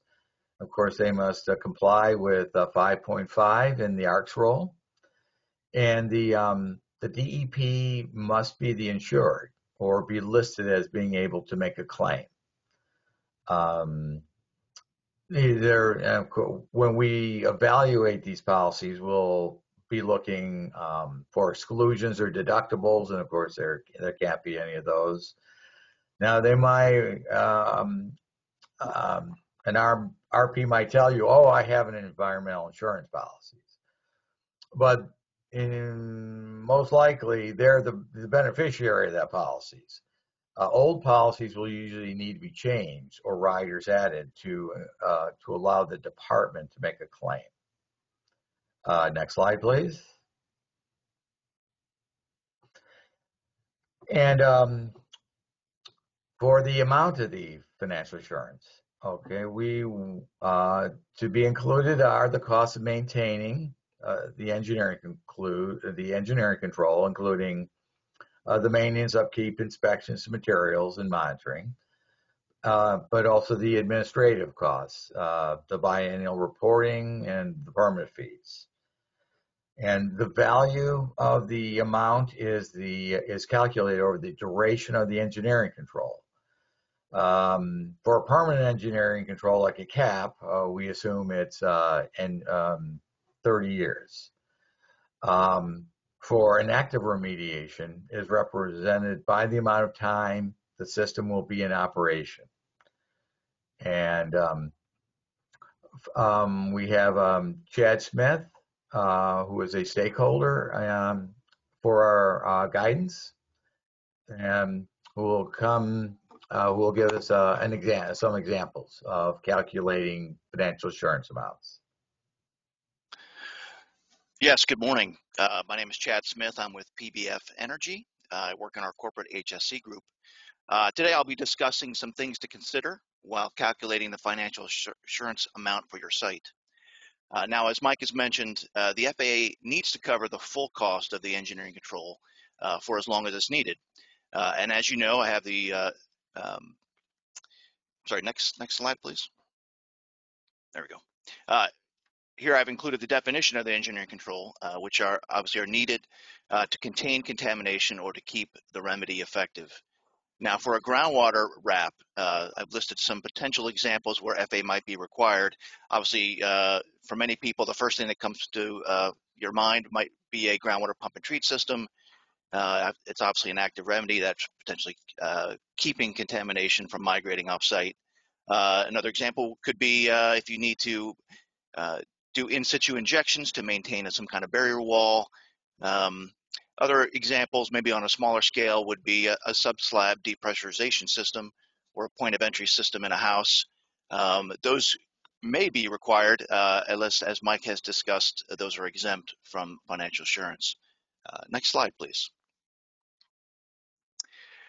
So as you complete remedial action and head into the RA permit phase, the client and the LSRP and the consulting firm should have a pretty good understanding of what the life cycle scope of the entire remedial action will be, and that will include the cost for any engineering controls. Basically, this should be essential project management, so you likely at this point have a good estimate of cost, of what the cost will be for the engineering control. So as you calculate the financial assurance amount, as you may know, on the remediation cost review and RFS FA form, in Section E, it lists various methods for calculating the FA amount. That can include relying on bids from vendors or your company data or actual costs over the last few years in order to do the remediation. Also, for more complicated sites, you may be interested in commercially available software such as Racer or Cost Pro. Those might be appropriate for your site. Those programs take your inputs based on what kind of project you have, how many wells, etc., and they actually estimate cost based on unit rates that are actually updated on an annual basis. So again, for larger sites, that might be appropriate and something for you to consider. Either way, the cost will need to be reviewed and certified by your LSRP. As pointed out by Mike and other DEP guidance, there are certain things you definitely want to make sure that are not overlooked. And I've listed a few things here, such as your biannual reporting costs, your annual permit fees, any utilities to maintain your system, or waste disposal costs. And then once remediation is complete, if you're able to get to that point, any cost to decommission your system and return the site to the appropriate or necessary conditions. One helpful item is listed on the RFS guidance page, which is the checklist that they provide. And that includes a section on the operation, maintenance, and inspection of engineering controls. So it provides a quick check. And if you go to the next slide,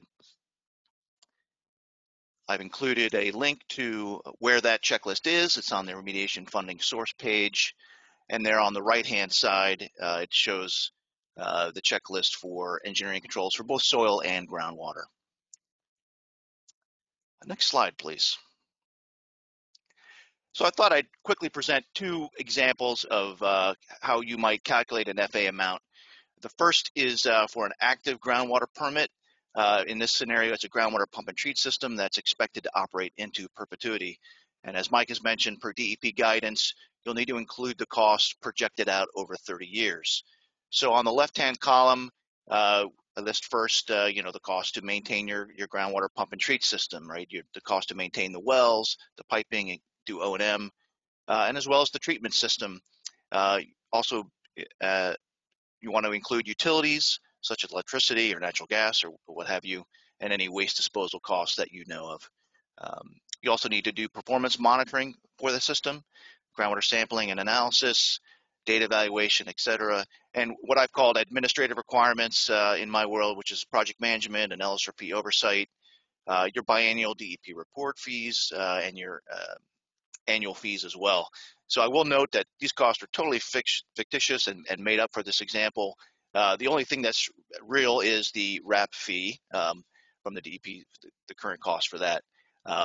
So you can see here I have a yearly cost, and then you multiply that times 30 to get your financial assurance amount total. Now, before your client has a panic attack that their remediation system is going to cost $6.5 million over 30 years, you can use the net present value to discount the amount for the interest rate over time. Mike's going to talk about that here coming up shortly, but just as an example, if you use a very conservative 1% nowadays, that would reduce that amount to about 4.8 million. So certainly something that you'll want to consider, for your site. So, next slide, please. So in the second example, perhaps it's a small site with a groundwater natural attenuation permit.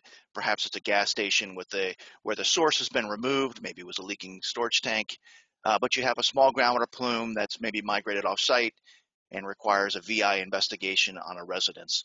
So as part of the remedy, you need to operate a slab depressurization system in that residence until the plume is gone, and that's been estimated to take about 12 years.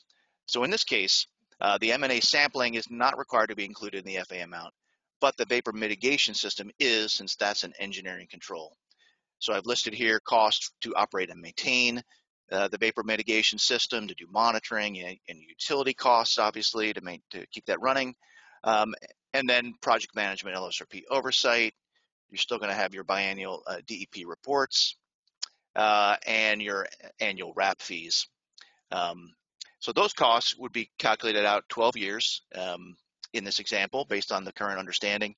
I've also included here the one-time cost to close out the project if you're successful and able to do that. So you have VI termination sampling, and then the cost to decommission the system and terminate your fee. So at this point, I'm going to turn it back over to Mike. He's going to continue discussing the net present value discount and FA requirements. Thank you. Okay, thanks, Chad. Now, the net present value calculations that Chad was referring to, the amount that you post for FA may follow the formula that the amount posted is the FA value calculated divided by the discount rate, raised to the number of years that the system is projected to last. Now, the discount rate is the actual interest rate. For example, you might have a remediation trust fund, and the money's in an account, and you know what the interest rate is. Well, okay, that's easy. Just use that.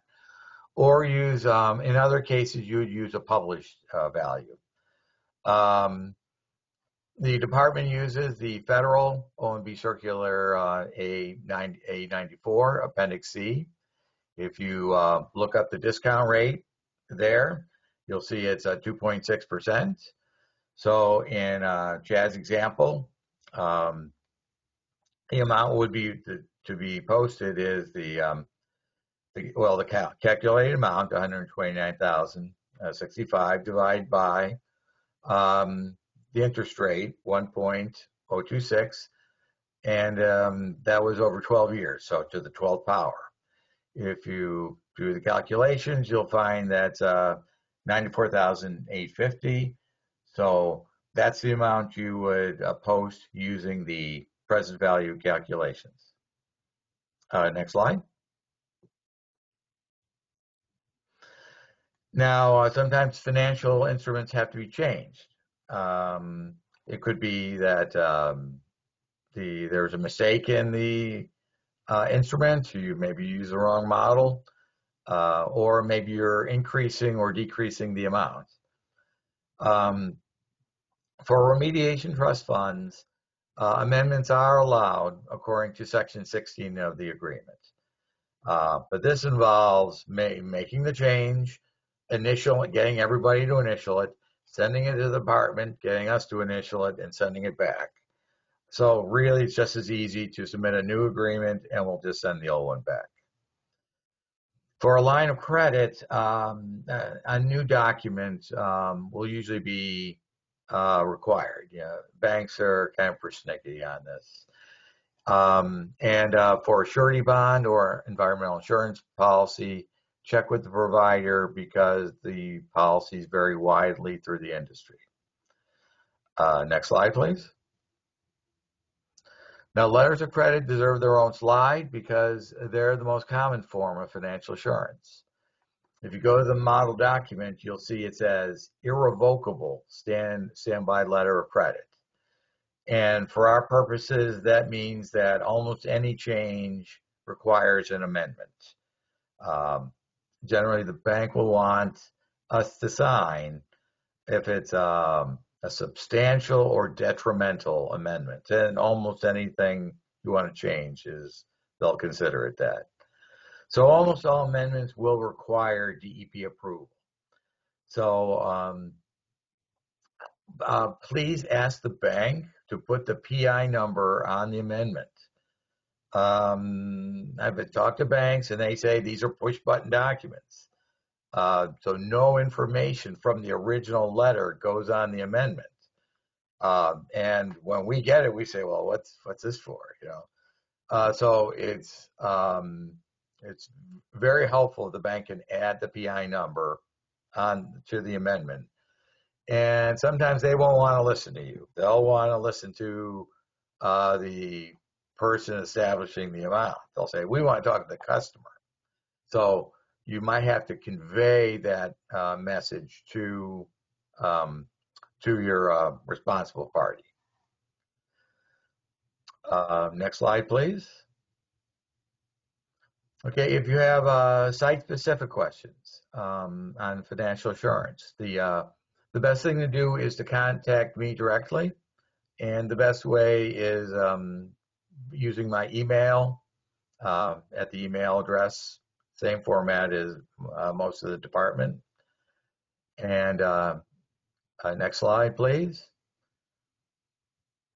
And yeah, we'll be entertaining questions if you have general questions about financial assurance. Awesome. Thank you, Mike and Chad, for that. We're actually going to be doing questions not only for the FA section, but also for Mike Gaudio's section earlier. So the questions are probably going to start with questions for Mike Gaudio. The first question, can mitigation of the VI pathway be put into a soil wrap instead of a groundwater wrap? This scenario sometimes arises when a seller and a buyer of a site make an agreement that the buyer takes responsibility for the soil and the VI. Yes, we do have the VI section is on our soil wrap applications for that type of situation where the VI issue is related to the soil contamination and not the groundwater contamination. So yes, we can incorporate VI issues in with the soil permit. Great. Okay. Where should vertical delineation samples be collected?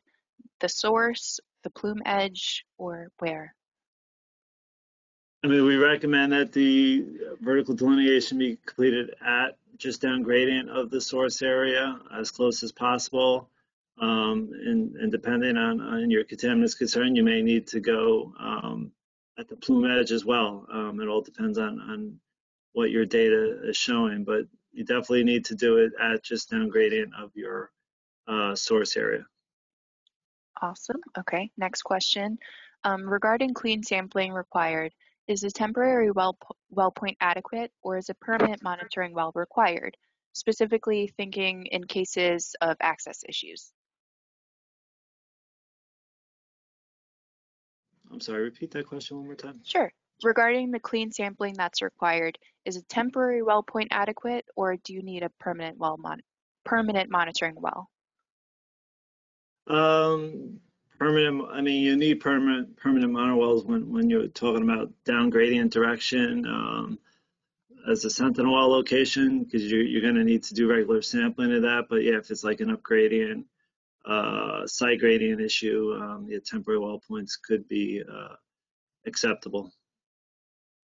Okay.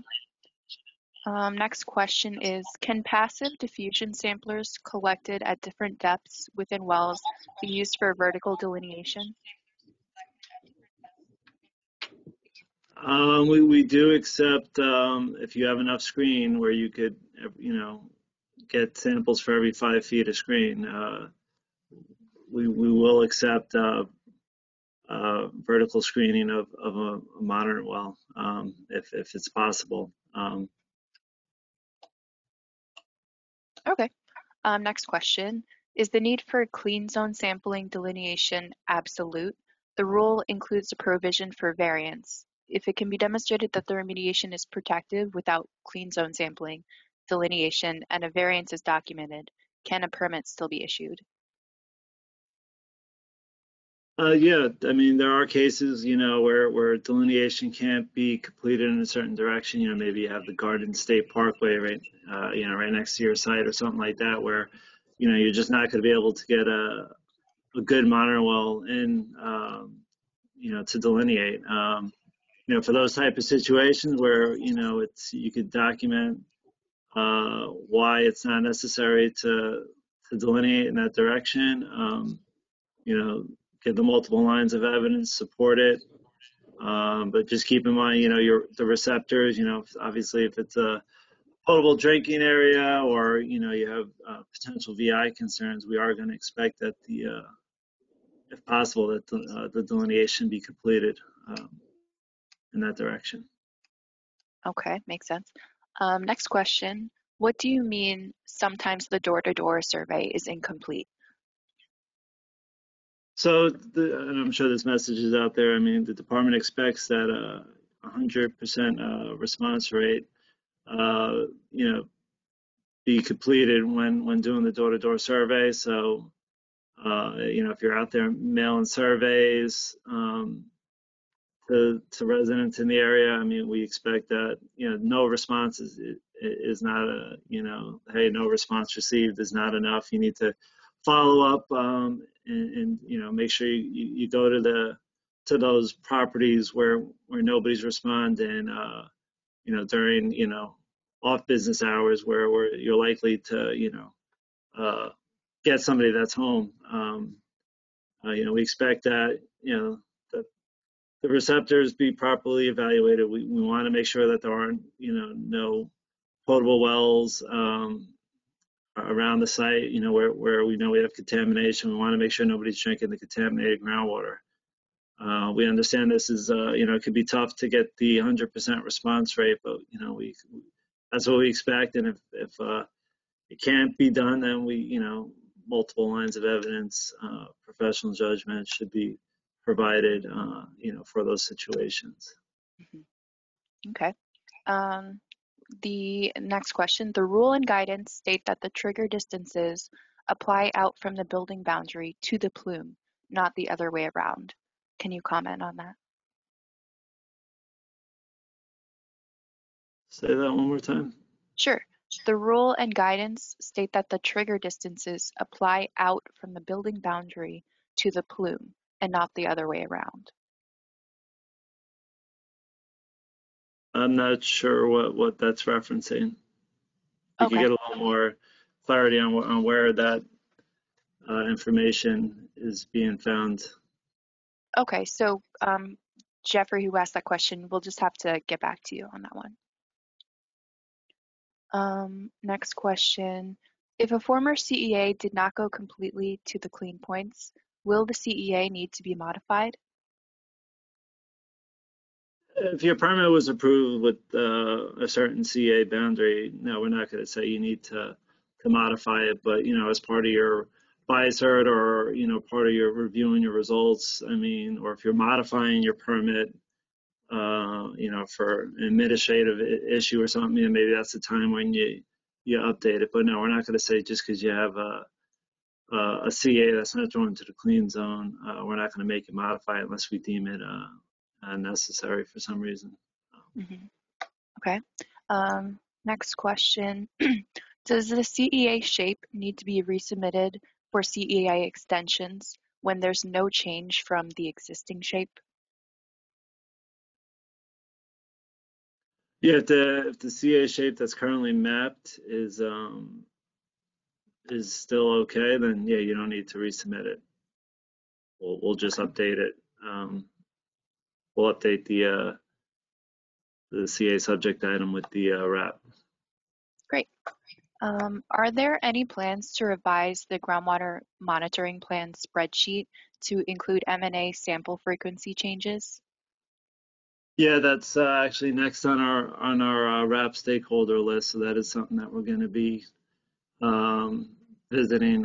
So we anticipate probably having changes to that in the next couple of months. So that is next on the stakeholder committee agenda. Okay, great. We only have until 10:55 for questions, so Mike, I'm probably going to ask you one more question, and then I'm going to skip ahead and get some from Mike and Finger and Chad. So last question for you, and the other questions will be answered via email after the training, so don't worry if yours wasn't answered. Does a Sentinel well need to exhibit clean concentrations from installation to report submittal, or can a Sentinel well have intermittent concentrations over time but demonstrate compliance for 8 quarterly rounds prior to the report submittal? Yeah, we prefer to always have a Sentinel that's clean, but we understand that, you know, if the plume is shrinking and we're confident that the contamination hasn't migrated past the Sentinel, then you can use a plume fringe well, provided you have enough data to show that it's, you know, consistently been clean for a couple, you know, the 8 rounds, and demonstrate that the plume didn't migrate past that, or if you have data that, you know, shows that best case scenario you have a Sentinel already past that, and then you're just kind of moving your Sentinel well to now a plume fringe well that's cleaned up and hasn't shown contamination for a while, then yeah, we could accept that. Great. Okay, so my next question is going to be for Mike Infanger. So your first slide, Mike, said financial assurance is needed for an institutional control, but I thought financial assurance was not required for institutional controls. Can you comment? Okay, I'd have to look at that slide again because I think it says institutional and engineering controls. So it's an inclusive and. No, financial assurance is not required if you only have an institutional control.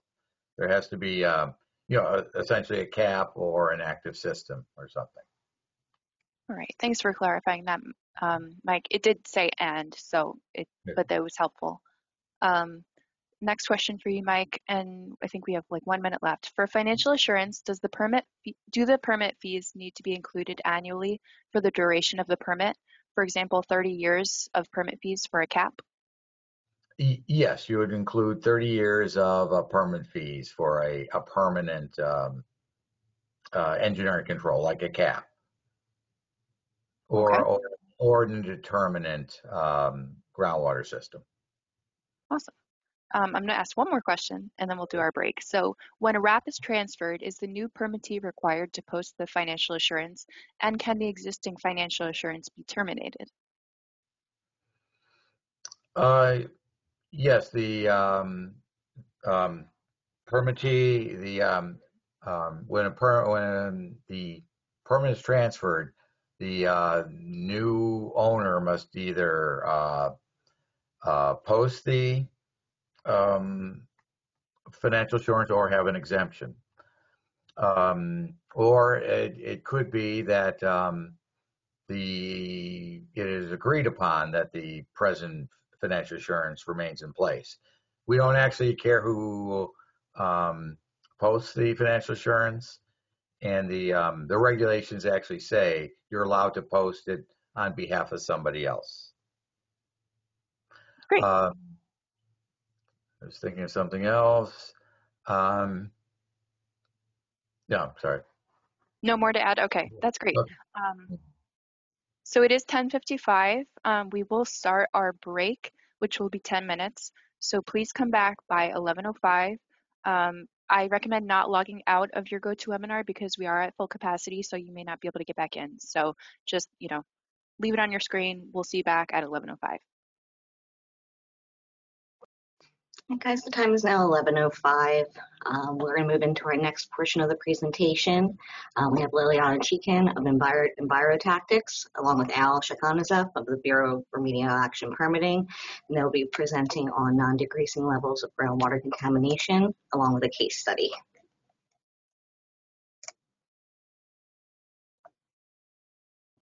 Hey everybody, I'm back. I'm going to get us started off with this section, and then Liliana is going to come in about halfway through with a case study that we have. So as I had answered some questions about earlier, and as Steve mentioned in his section of the training, the guidance document committee came up with a new section of the guidance document, non-decreasing levels of groundwater contamination. So sometimes when you have both soil and groundwater, or when both soil and groundwater remediation were conducted at the site, groundwater contaminant concentrations reach asymptotic levels above an applicable remediation standard, but without decreasing contaminant concentration trends. MNA may still represent an appropriate remedy when groundwater contamination is present at low concentrations that exceed applicable remediation standards, but poses no risk to human health and the environment. Next slide, please.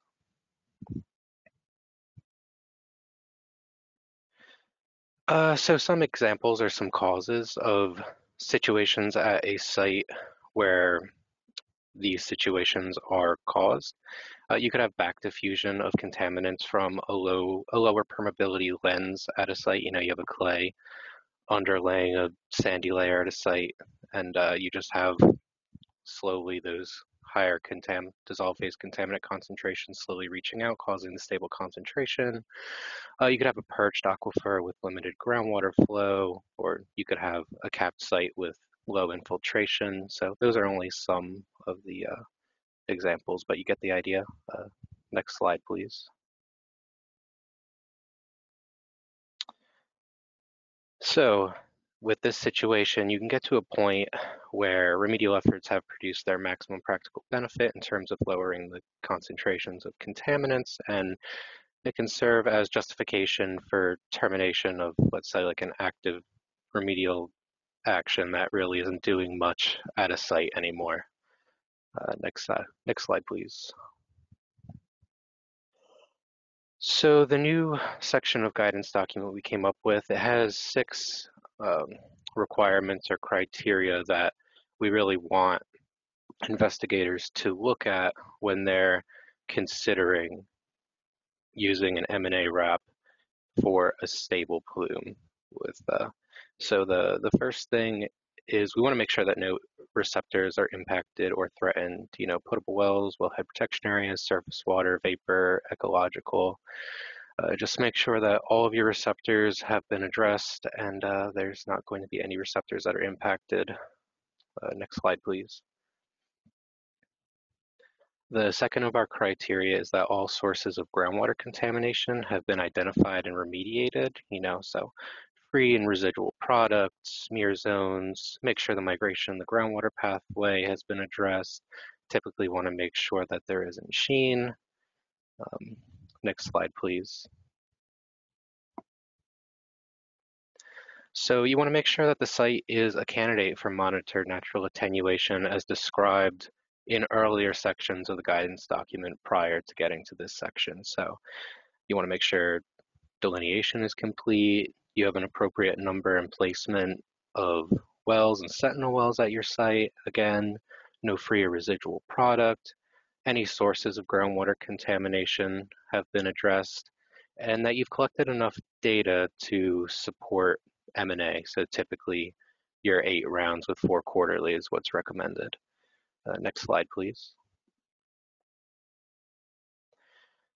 The fourth of our criteria is that the groundwater data set is representative of and not influenced by the groundwater elevation fluctuations. So the most common groundwater elevation fluctuations you're going to see is seasonal. You just want to make sure that you don't have a stable plume because of some seasonal aspect with like either groundwater.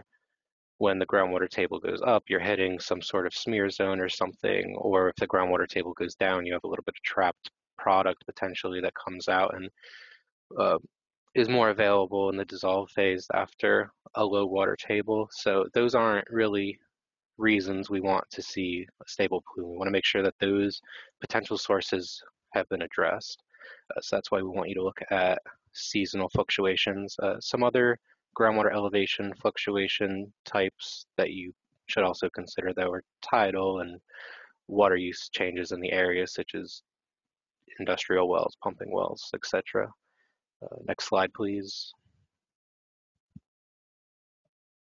The fifth of our 6 criteria is that the person responsible for conducting the remediation has collected a minimum of 8 rounds of sampling, which would include 4 quarterly sampling events, and that you've made an attempt to show a decrease in contaminant concentration trend. Next slide, please. And the 6th of our criteria is that the asymptotic groundwater contaminant levels are within an order of magnitude of the respective groundwater quality, normally the groundwater quality standard, but sometimes the interim groundwater quality criteria as well. So yeah, just make sure that you look at all your contaminants and that they're within an order of magnitude of the standard, because if you're proposing a stable plume and you have contaminant concentrations above an order of magnitude from the groundwater quality standard, you're going to need to document a deviation from the guidance document. Next slide, please.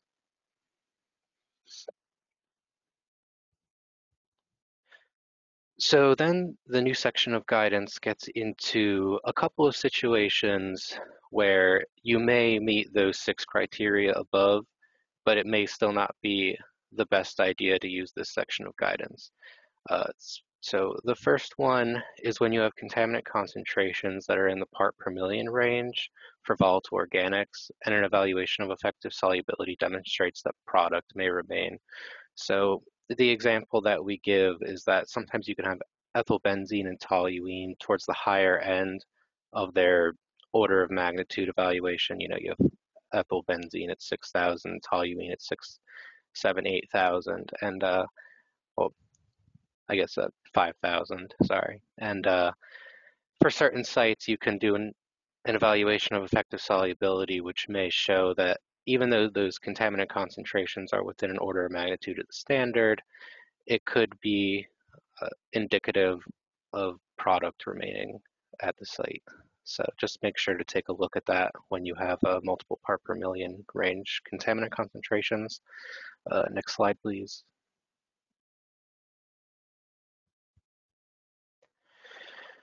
And another situation we wanted to bring up was dealing with contaminants expected to degrade quickly, which have a short half-life but continue to be present at multiple part per million concentrations. So again, the example we give is some of the BTEX compounds other than benzene. When you get those in the multiple part per million range, the department starts wondering why those are sticking around so long at such a high concentration when typically the half-life for those types of contaminants is short, so we wouldn't expect to see a long-term stable plume for those contaminants generally. Next slide, please. All right, Al, I'm going to interrupt for our 3rd test your knowledge question. MNA, while contaminant levels are non-decreasing, can be appropriate if A, minimum of 8 rounds of groundwater data has been collected, B, contaminants are delineated, C, all sources of contamination have been identified and remediated, or D, all of the above. You'll have a minute to answer this question. As a reminder, you have to answer 3 out of 4 poll questions today to be eligible for CECs. You also have to remain in the training from start to finish.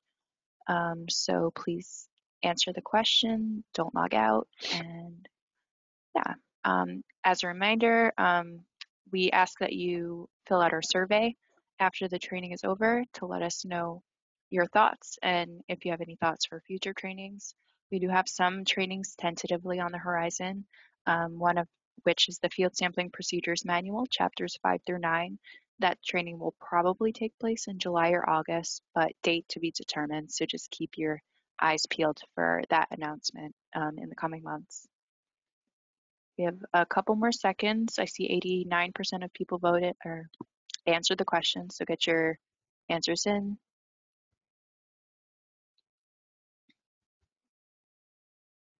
All right, that's our third poll question completed. And the answer to the question is C, all of the above. So I'll hand it back over to you, Al. Sure, and I'm actually going to hand the presentation over to Liliana Secan, who is going to go over a case study for a site where using this new section of guidance document would be appropriate.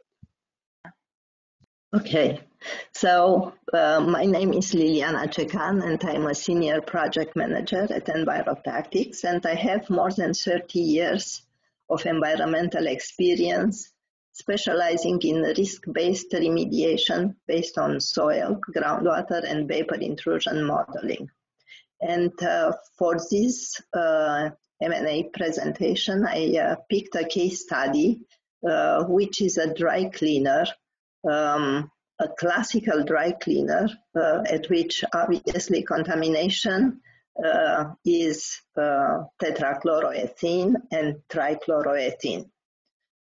For this site, we remediated soils to address the ingestion, dermal, and inhalation pathways via excavation, and the migration to groundwater pathway via in situ treatment utilizing hydrogen release compound, which is a simple, passive, low-cost, and long-term treatment option for in situ anaerobic bioremediation of chlorinated hydrocarbons. In the next slide, I have prepared a map in which we show how many points. We had 42 injection points on a 12 by 15 feet grid at depths ranging to 15 feet below ground surface. And the in situ treatment utilized approximately 32 pounds of hydrogen release compound, advanced material mixed with approximately 120 gallons of water at each of the 42 injection locations. So as you can see, it's a large area in which this compound was injected, and we were hoping to achieve complete remediation, to have groundwater measured in these monitoring wells, which you see on the map as black and yellow dots, so MW2, MW9, clean. The next slide presents the data. So as you can see, monitoring well 2 and monitoring well 9 had historically concentrations of as high as 600 microgram per liter, 700 microgram per liter. And after the soil was remediated in 2002, the levels were actually reduced by half.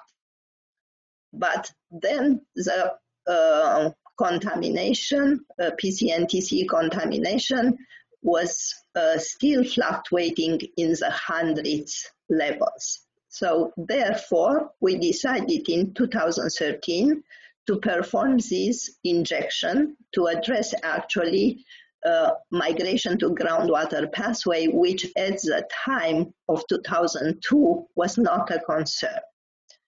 So in the next slide, you could see that we first check after we applied this injection. We first check to see if the PCE and in the next slide, tetrachloroethene have variations similar to the groundwater elevation.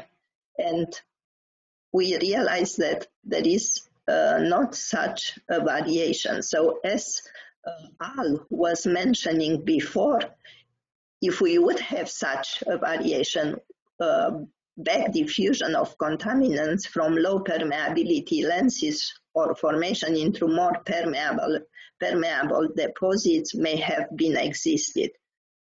But we didn't have this variation, so at the time we performed groundwater modeling and applied for a groundwater classification exception area. So if you move to the next slide, you see the PCE and TCE concentration trends for monitoring well 2 and for monitoring well 9. Please move to the next slide.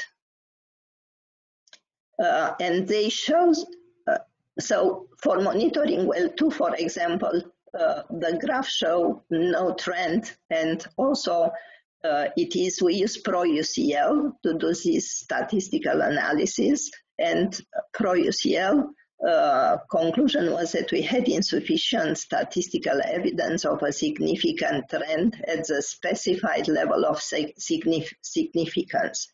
So then, from a statistical point of view, we didn't have a decreasing trend. So the next slide is for MW9, and as you can see, PCE shows kind of a decreasing concentration, and TCE an increasing concentration, which may suggest that we have biodegradation, but still the ProUCL would mention that we have insufficient statistical evidence of a significant trend at the specialized level of significance. So with this information, we applied for a classification exception area. In the next slide, please, if you would like to move. So we applied for a classification exception area, but the problem was that we do not have a decreasing trend, so we could not say that actually we could apply for a CEA with MNA, and therefore we applied for a CEA without selecting a remediation. So the final remedial action was not yet selected. I'm sure you are familiar with the form, so that was what we clicked in the New Jersey DEP form. And we applied for a CEA, and we got to have this classification exception area in the New Jersey GeoWeb system. But we couldn't apply for a remedial action permit at the time. So now with the new guidance, we would be able to apply for a remedial action, groundwater remedial action permit. So if you move to the next slide, please. We have, because we have checked the surface water, so we have this Sentinel well, which is situated in between the groundwater contamination transport flow, and the Sentinel well is clean and the surface water is farther away, so our contamination will not reach surface water. This next slide shows that we conducted a receptor, a vapor intrusion, a receptor evaluation in which a vapor intrusion was prepared. So we conducted this vapor intrusion using the most recent version of the vapor intrusion guidance. And as Mike said in the previous presentation, you should be careful that you should have this trigger distance from the edge of the groundwater contaminant plume based on the linear interpolation of the groundwater data as defined by exceeding the vapor intrusion groundwater screening levels. So from the groundwater screening levels, not from the groundwater quality standards for vapor intrusion. So this is the reason in this figure you could see that there are two ISO concentrations. One was for the CEA, and the other one is the vapor intrusion groundwater screening level ISO plan. We collected indoor air samples, and the indoor air samples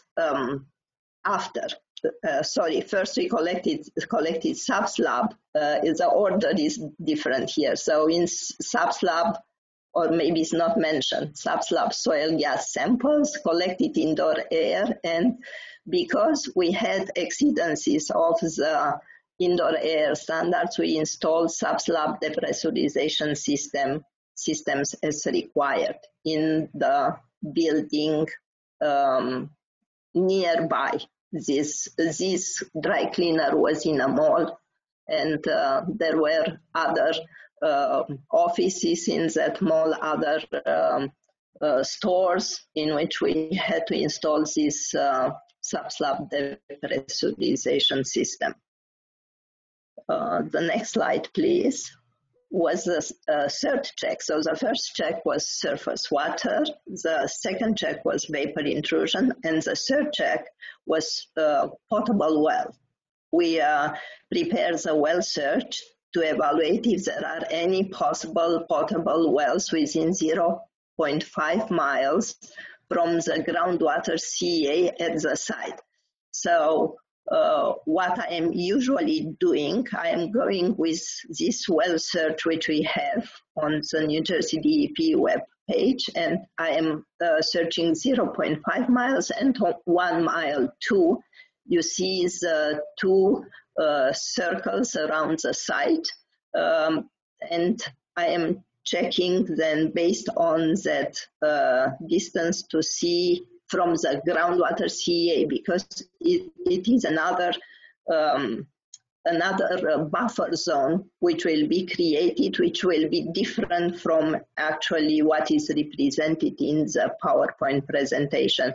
The buffer, as Mike pointed out in his presentation, it's not from the site, but it is from the edge of the groundwater CEA. So conducted a door-to-door survey because we had, as you can see, well, even that one was up gradient. We checked also, we had a door-to-door survey to identify if there are any other unpermitted wells down gradient of the site. Since the plume was not very long, we actually were able to check, to have this door-to-door survey to identify if we have any unpermitted wells, and we found one, and it was an irrigation well, and we sampled it to check to see if it was contaminated with these chlorinated solvents. Luckily, it was not contaminated, so we didn't have any impact on the receptors. The next slide, please. So for this case now, we could apply, actually, because we have 8 rounds of clean data, we have a stable plume, we have a sentinel well which was installed at the site. The sources of groundwater contamination have been identified and remediated. We have that subslab depressurization system for vapor intrusion. The concentrations, the groundwater concentration levels do not follow the groundwater elevation fluctuation. And we have concentrations which are less than 10 times the groundwater quality standard. We could apply now for a groundwater remedial action permit, which will be for a CEA with MNA. So next slide, please. I mentioned all these items which actually Al presented before. So I'm wrapping up with what we started, which are the 6 items which you need to check in order to apply for this CEA with MNA when you do not have decreasing trends. So last slide, please. So we could apply for sites, the CEA with MNA without decreasing trends, could be applied for sites with low groundwater contaminant levels that have documented asymptotic concentration trends and will have minimum changes in contaminant concentration levels over time. So for these sites, it is indicated because they have a long duration to perform fate and transport modeling to support these long CA durations when you first initially apply for a groundwater remedial action permit. And you should monitor these groundwater contamination trends to evaluate possible CA durations. So usually, you have this depletion, concentration depletion, and the CA duration may change. You may have reached a level where actually your duration may change and be reduced in the future, and therefore fate and transport modeling is necessary to be performed to support these long CA durations. Such as you could change this anytime you have more recent data for modeling. So next slide, please. If you have any questions, I think they will be addressed later. Yes, yeah. Thank you, Al and Liliana. That was great. As Liliana mentioned, if you have questions for them, please enter them in the question box. We're going to save questions until after our next presenter, however. So I will be welcoming Neil Rivers from Langen to talk about moving from active remedy to MNA to ultimately groundwater RAP termination. So Neil, take it away. Great, thank you. Good morning, everyone. As Jillian just said, I'm going to take us through the transition from active through MNA and to hopefully ultimately site closure. Next slide, please. So let me just establish a framework, if you will, for a hypothetical site. Assume that at that site an active remedy has been implemented and through groundwater monitoring, we're starting to see that treatment may no longer be needed. We're starting to achieve much lower source area concentrations.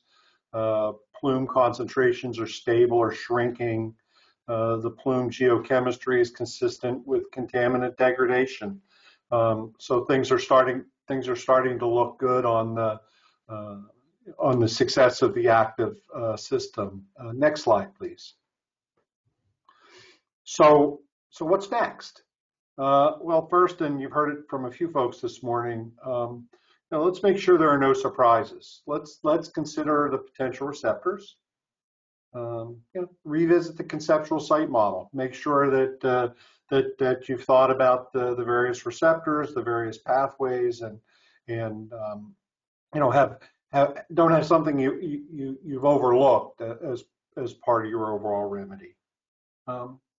You want to also assess the potential for success of natural attenuation. If I shut down my active system, my active approach, do I have a high probability that natural attenuation will be successful?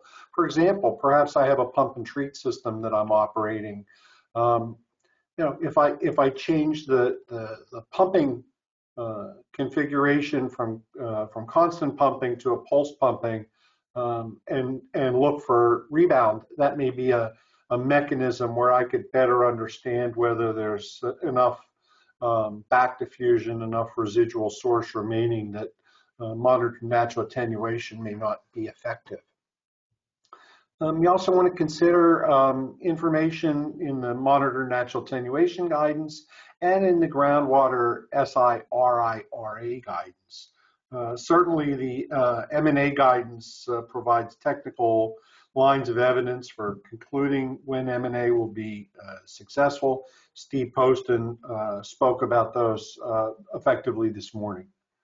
You also want to consider, is there evidence that the active remedy is still ongoing? There may be some amendment residuals that are still present in the subsurface. If you did an in situ biological treatment program of some type, there may be certain supplements that are still fostering the degradation, the active remediation, and ultimately you're really still on the tail end of active remediation as opposed to being in the M&A zone.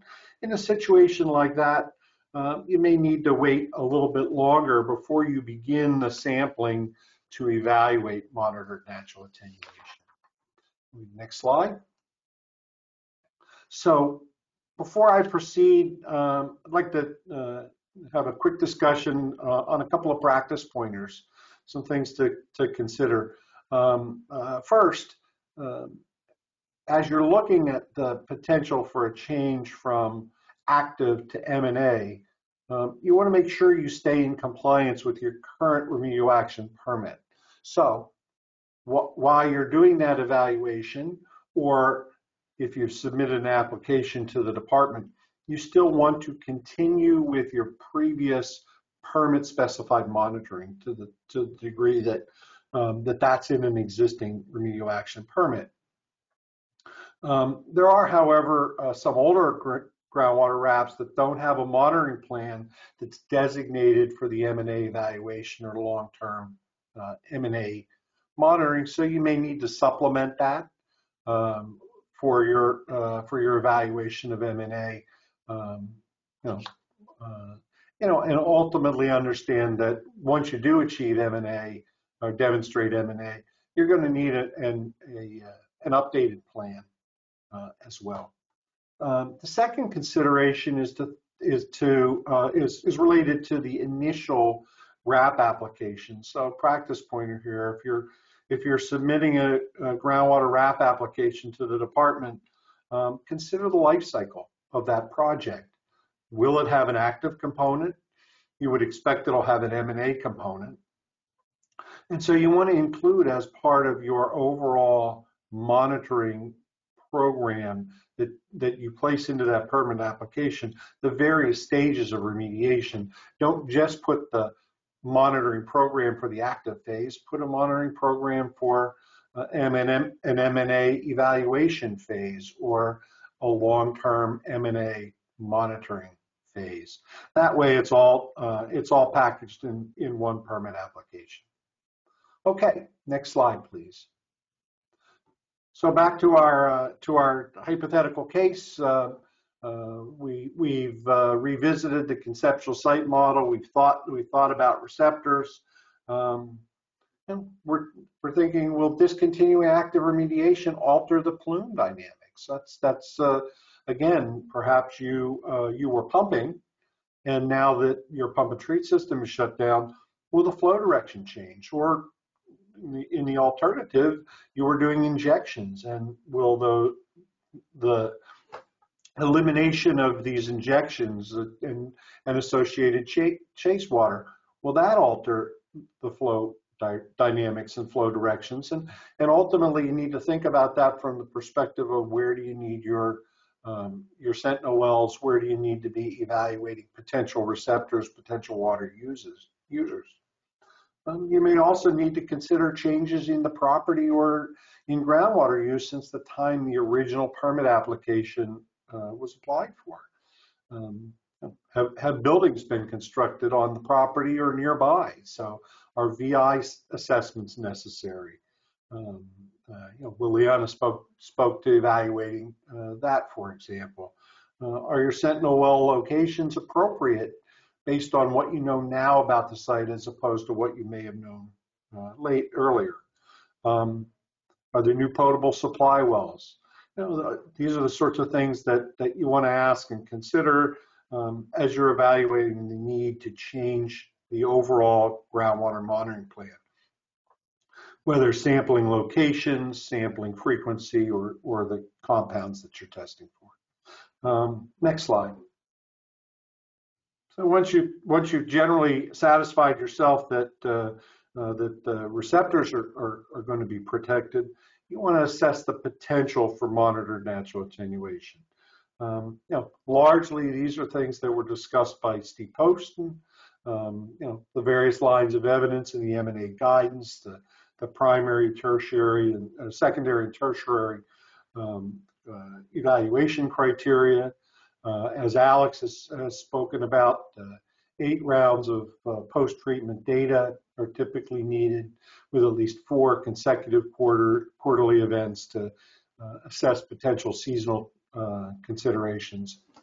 Excuse me. You also want to sample throughout the plume, not just at fringes or not just at a source well, but you want to evaluate rebound in the treatment zone.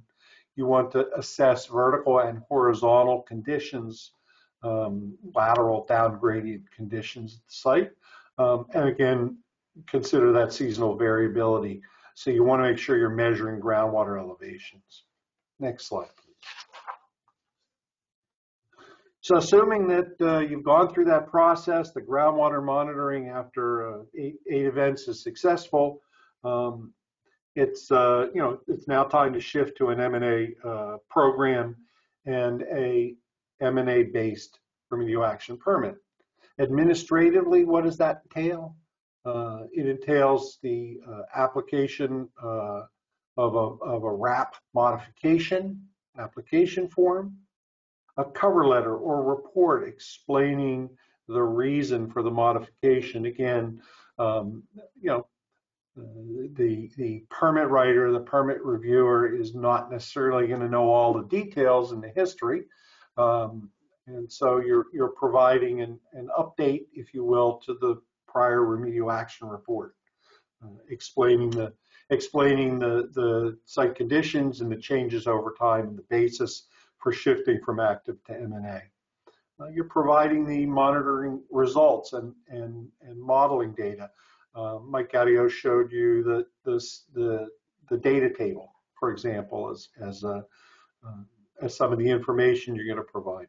You're going to provide concentrations, depth of water, groundwater elevation contours, and include secondary and tertiary lines of evidence if they're applicable. And ultimately an updated CEA and WRA fact sheet form. Next slide, please.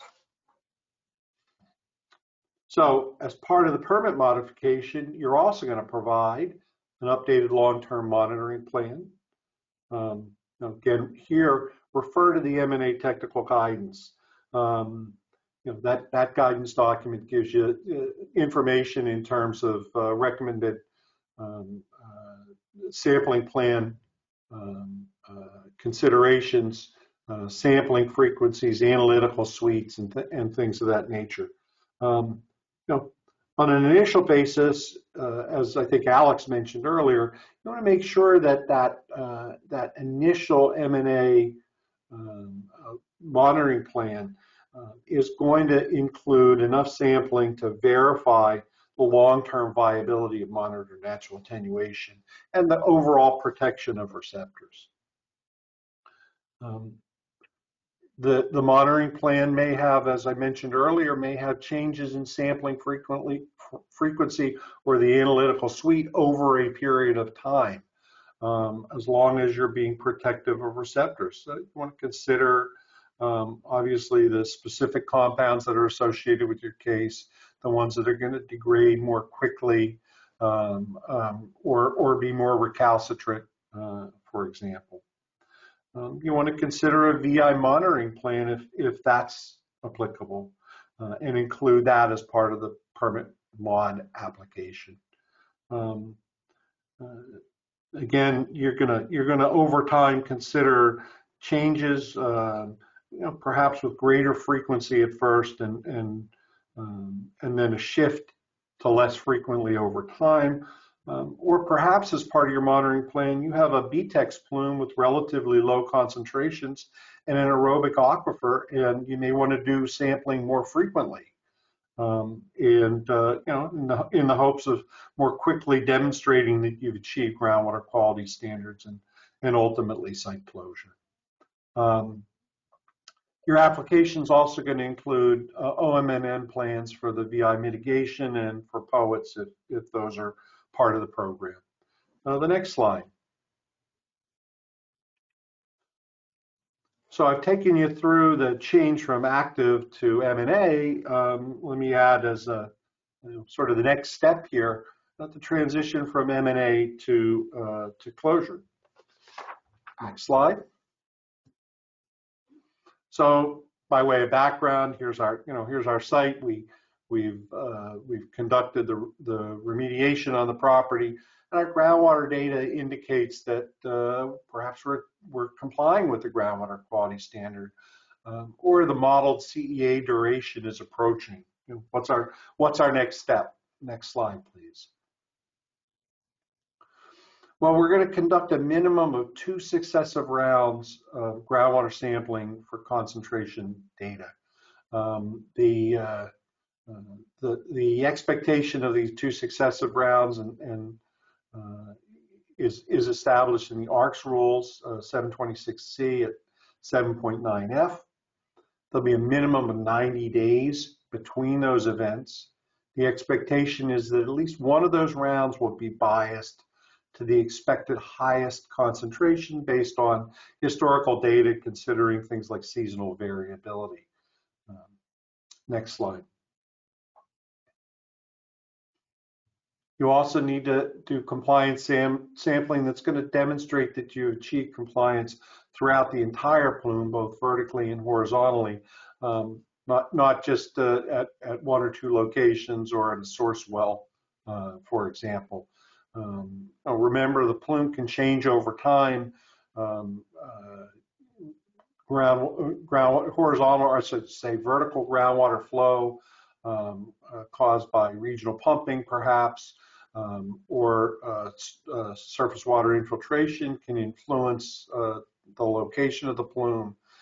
So you want to make sure that your analysis for compliance to groundwater standards has met or considered those conditions.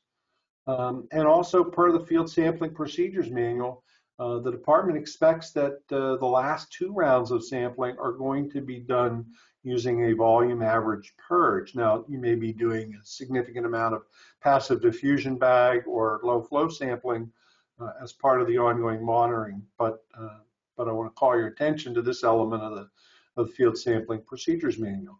So if you're not going to use those 2 rounds through volume average purge, you do need, as an LSRP, to provide the technical basis for a deviation from the guidance. Next slide, please. So let's have our 2 rounds of sampling. Assume that everything achieves groundwater quality standards. We've got success. Next step is to terminate the CEA and the remedial action permit.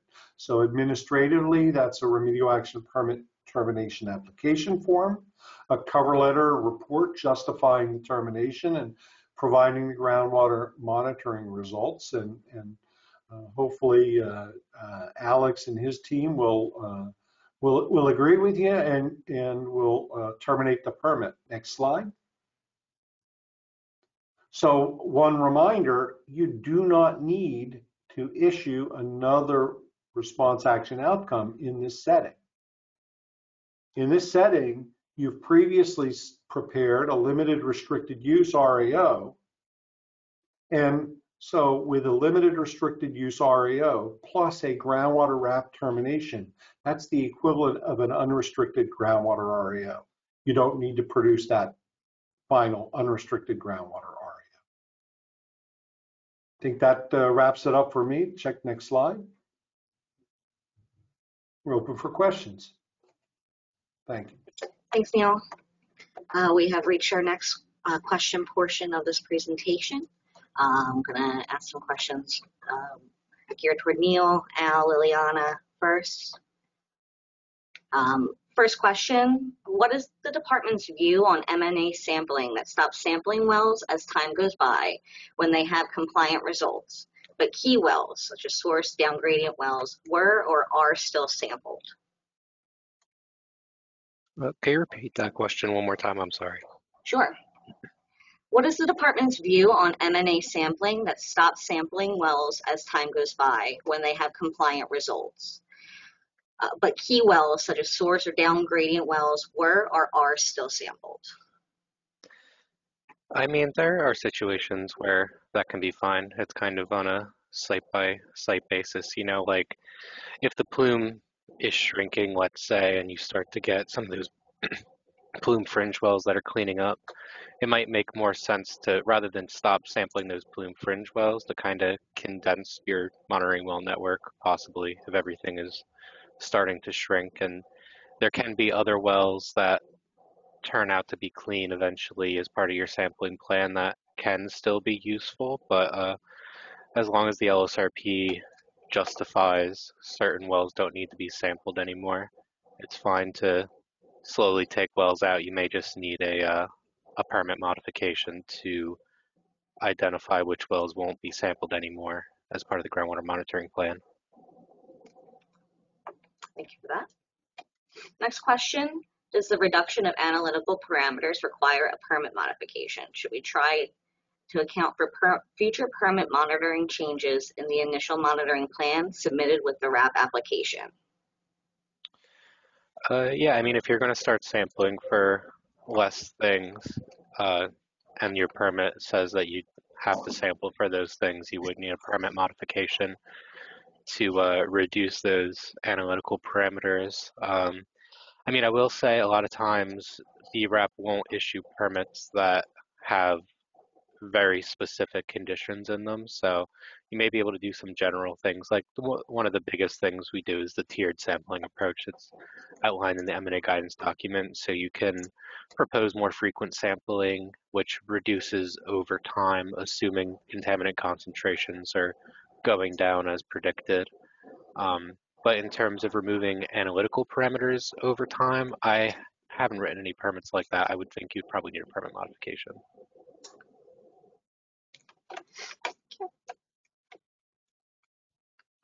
This question's for Liliana. What specifically are you looking at and evaluating when you compare your contaminant concentrations against your groundwater elevations?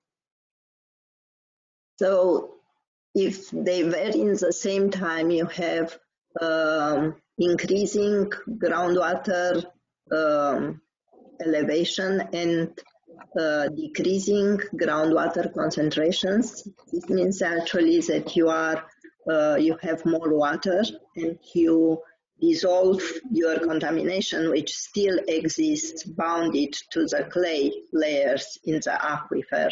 So if you have always this variation, higher groundwater elevation and lower groundwater concentration, this means you have a trend, and this is a reason actually your contamination concentration is not decreasing with time.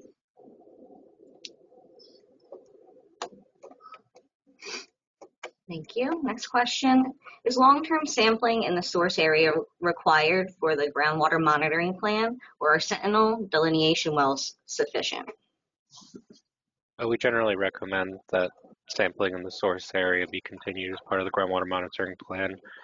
I think the department views sampling of the sentinel wells as most important because they're typically what is showing that the MNA remedy is protective of receptors, but we do recommend that source area wells be sampled generally as frequently as sentinel wells when possible. Yeah, because you want to, just to add on to what Al's saying, is you want to make sure to continue to demonstrate that natural attenuation is occurring as predicted. So we do want to make sure sampling confirms that.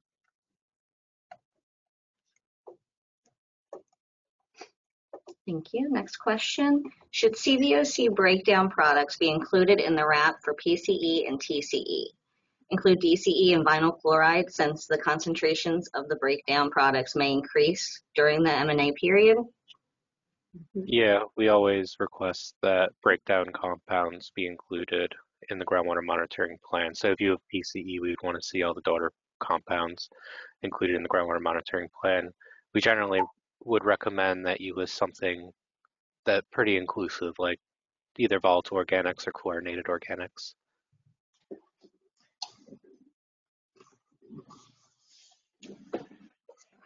Well, in general, I want to mention something. So in general, we are actually sampling for all VOCs, even if we have only chlorinated solvents. So to make sure that all the degradation is not only vinyl chloride and cis-1,2 DCE, but cis and trans 1,2 DCE, but there are others which may appear later on.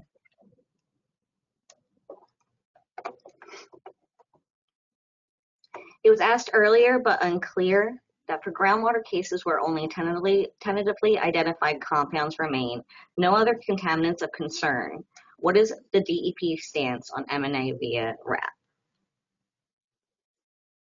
I mean, generally, you would have to keep the CEA in place under an MNA RAP until the ticks met the interim criteria that are listed on our website that we use for ticks.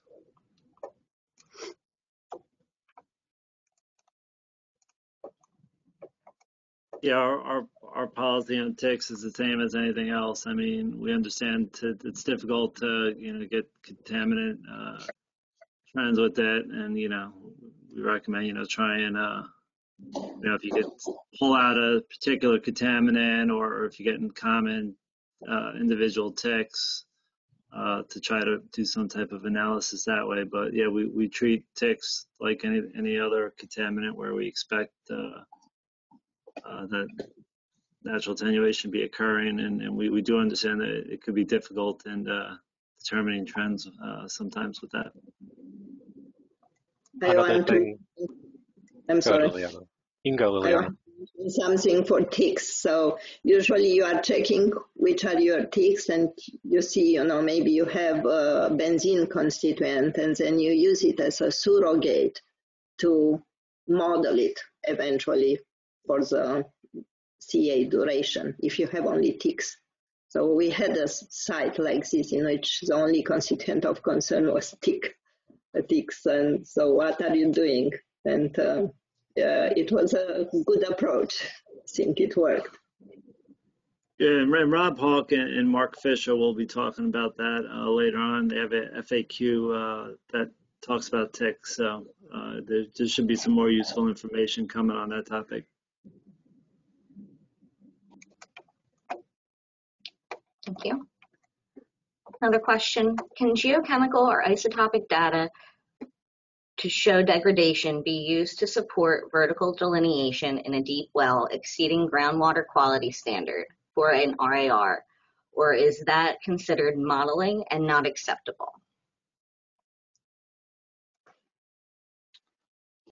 I'm not sure if I understand the question, but I mean, we do want to see actual clean data in a deep well. I don't know if anybody else had further comment. Yeah, this is Steve. I mean, the isotope data is real data, so it's not modeling. But as Alex said, you could use that to show the presence of degradation. But ultimately, you still need to meet the groundwater quality standards at the end of the MNA period. Steve, I would agree. The other thing that you might consider using CSIA for is a commingling of plumes. And so there may be a way that you can tease some of the concentrations out from the lower depth interval as being related to commingled.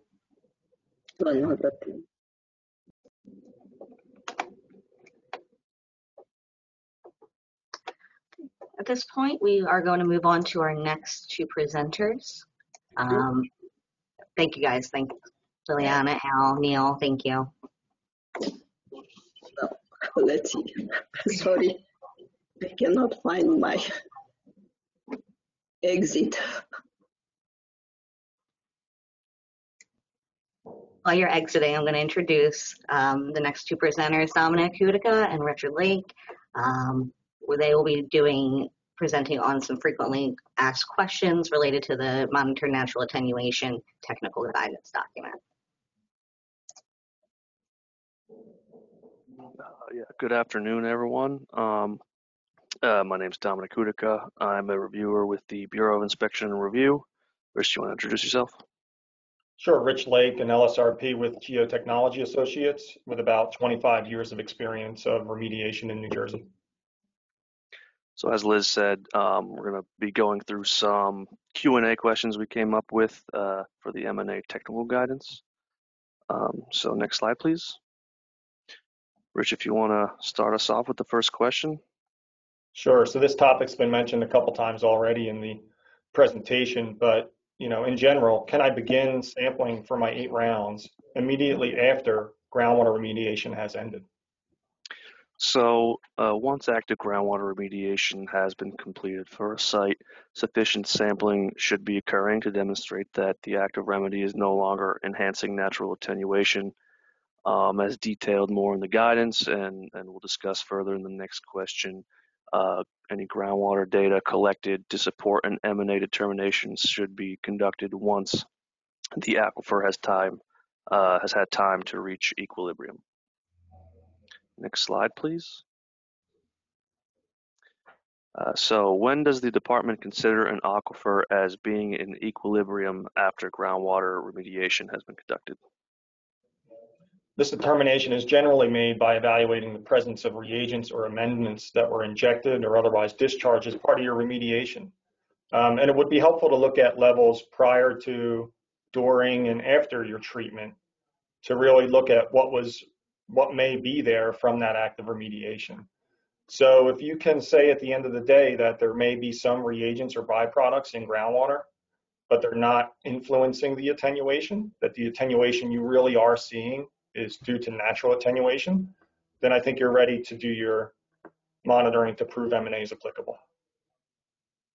Next slide.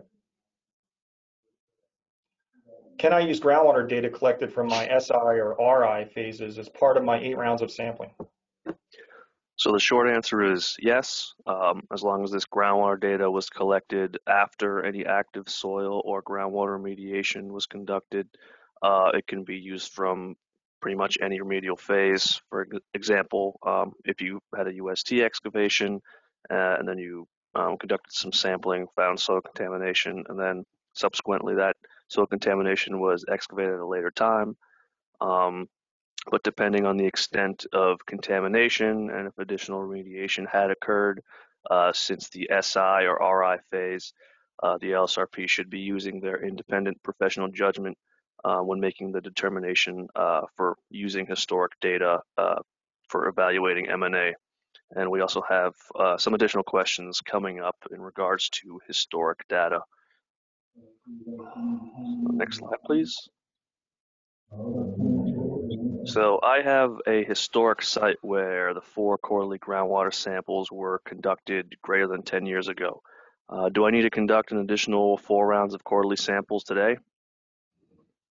And I'll clarify this question a little bit. There was an edit that didn't get carried through here. But the intent was, if you had 4 quarterly groundwater samples 10 years ago and you've done annual sampling since that period, do you need to step back and do quarterly sampling again as part of your demonstration of MNA? And this is really an independent professional judgment call.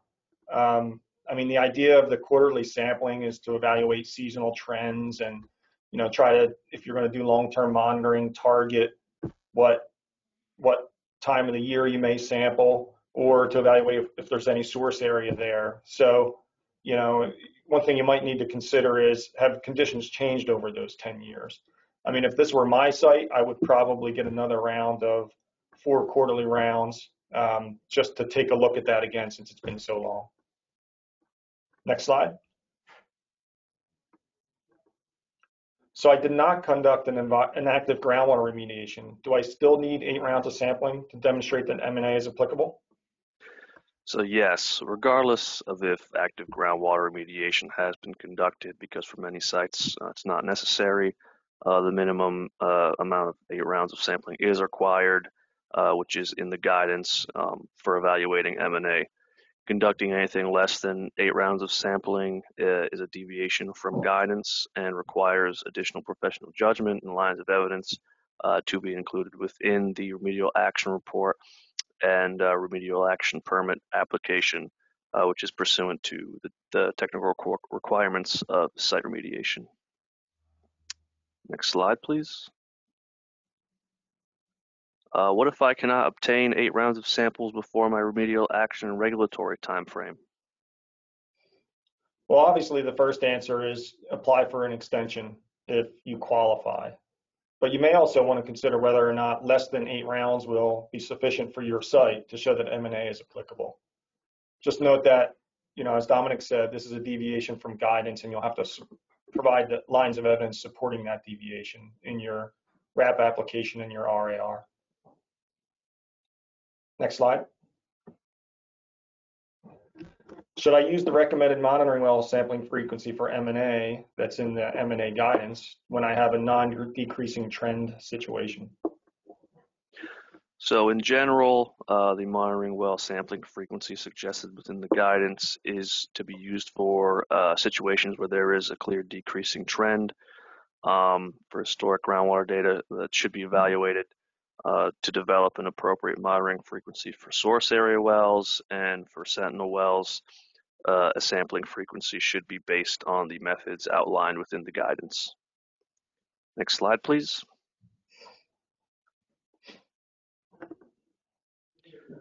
So do all wells installed at the SIRI phase need to be sampled as part of the performance monitoring program and included within the long-term monitoring program? So in many cases, you'll have a significant number of wells that were installed as part of the SI and the RI phases.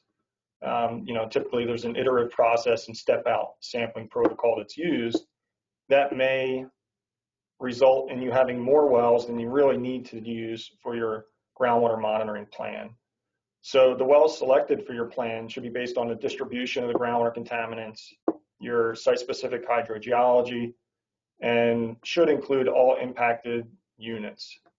It should be sufficient to answer that question at the end of the day, whether or not trends are continuing to decrease or whether or not your receptors remain to be protected. So I recommend providing very simple language in your RAP application to justify any transition from a certain number of wells that you used for MNA to what you want to have in your program, especially for wells that were traditionally contaminated. If you want to cut those off of your program, give a good reason why. Next slide.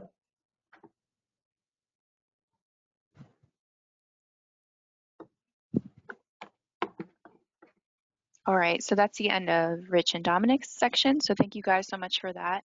Next, we're going to welcome Rob Hawk from Bureau of Remedial Action Permitting and LSRP Mark Fisher from ELM Group to talk about the groundwater RAP frequently asked questions. Great, thanks everybody. We're getting close to the end here. We saved the best for last, of course. Talking about Rob, not me, but next slide, please. So first question, this has to do with variances. We talked a lot about that today. Can I vary from the tech requirements or guidance if it's appropriate, and how do I do that, and how do I document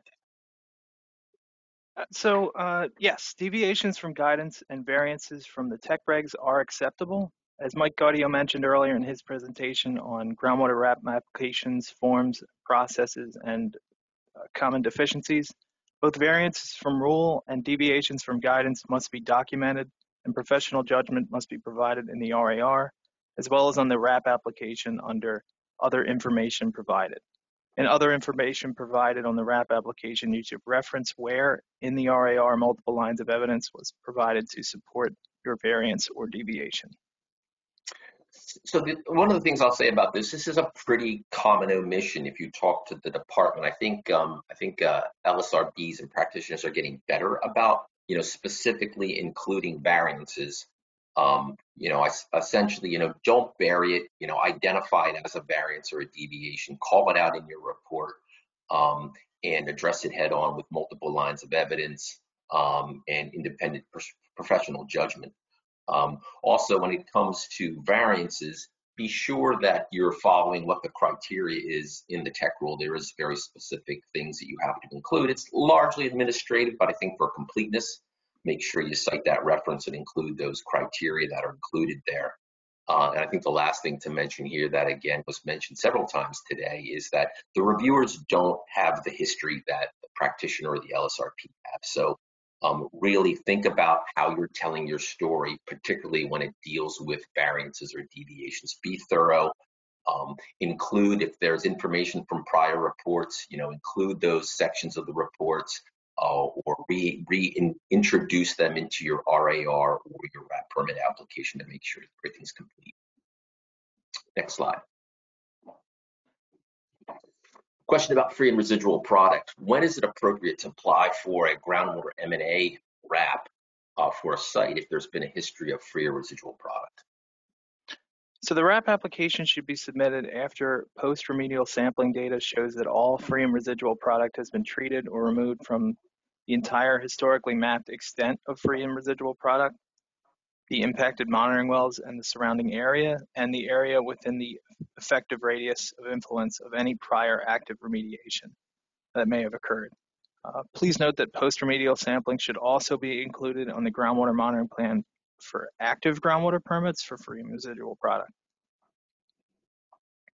So, we've talked about a lot of things today that are, what I would consider sort of red flags. I think we're all always looking for those things. What are some of the hot buttons, or what are some of the things that will typically trigger, extra scrutiny from a permit reviewer? In the presence of free residual product, historically, when you're going for M&A, is one of those things. So again, make sure you're addressing these things directly.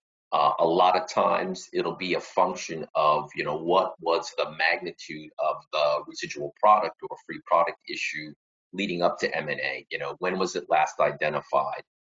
How much of an extent was it? Did you have just a sheen, or did you have, 8 feet of product? All those things are going to dictate what's the appropriate criteria for demonstrating that that free or residual product is gone.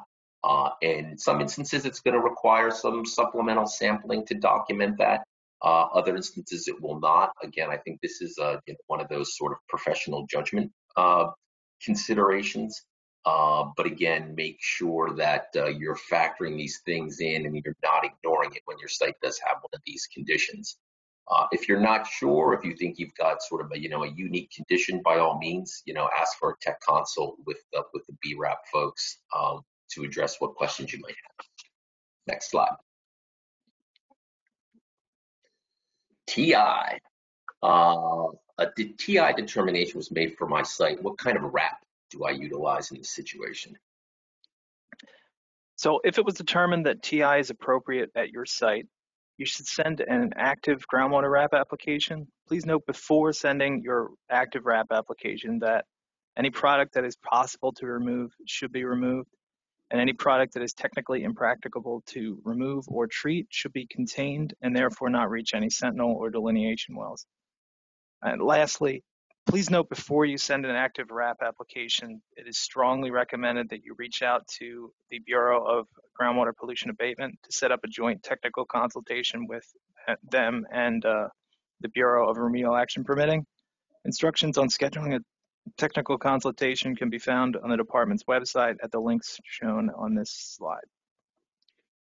So one key thing to remember here, and this is something I think that some people get confused with, is that TI is not M&A. They're very different things. They're similarly monitored, I think, but TI is a very different animal. The good news is that the department actually has been approving TI for some sites. There was actually just a seminar that the LSRPA did about a couple of weeks ago on TI. We're into some of these details. Like Rob said, technical consultation is probably really highly recommended in these situations. Our firm has a couple of these that are pending. We actually are doing sort of sequential tech consults where we'll, we think we're going this way. Maybe we're through with the RI, we're developing our lines of evidence for TI. We've had some meetings to sort of discuss what we think our data gaps are, to sort of get the department's technical team on board with regard to TI, to sort of, grease the skids when ultimately the application comes in. The other thing I think to remember too is that, in many instances, the department will be looking for some sort of hydraulic containment or physical barriers, particularly if you've got what they would consider significant residual source left, whether it's, bound up in the aquifer, et cetera. That's not going to be in every instance, but that's one of those things you're going to have to factor in when you're looking at whether TI is appropriate for your site.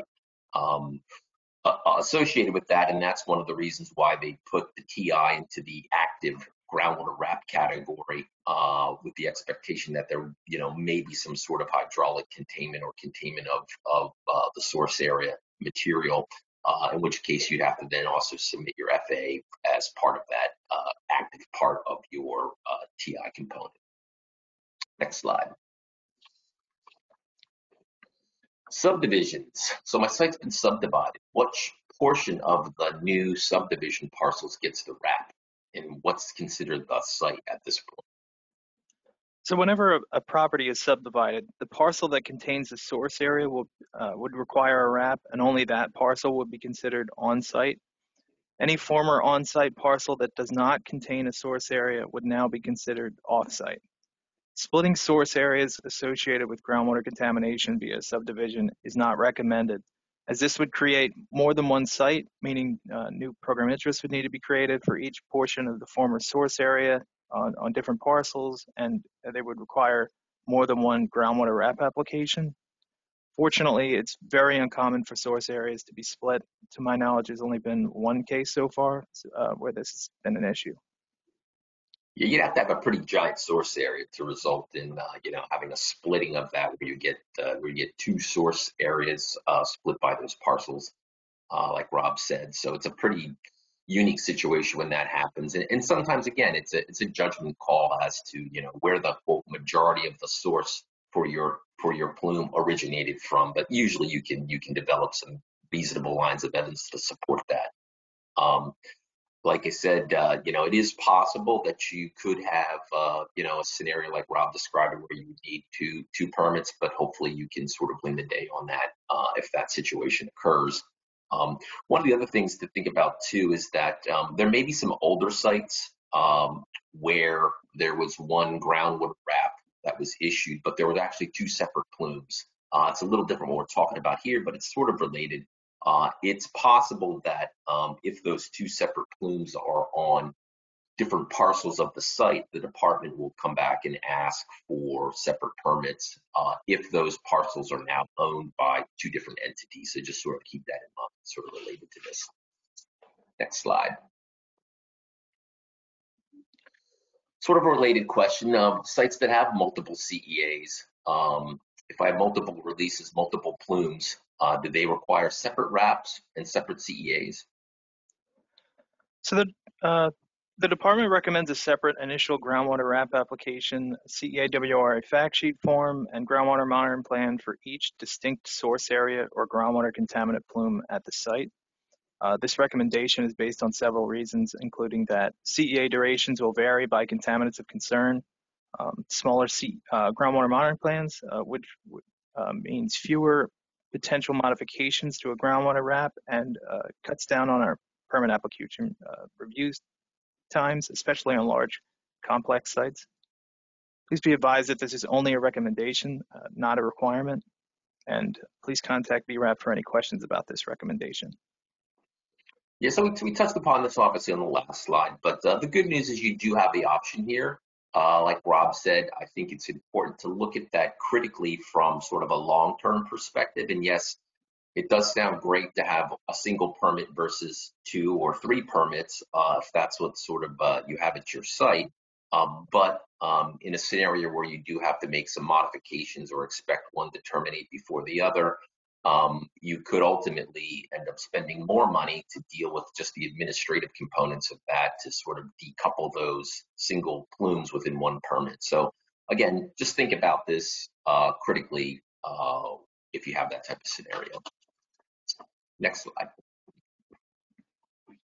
Ooh, I'm going to test your knowledge. Here we have our fourth and final test your knowledge question. Just a reminder, you have to answer 3 out of the 4 to get credit for today. So if you missed one and have not done so, please answer this question to get your credits. This last question, for cases with an approved TI determination, a blank groundwater RAP application should be submitted. A monitor natural attenuation, B, active remediation, C, technical impracticability, or D, none of the above. About a minute.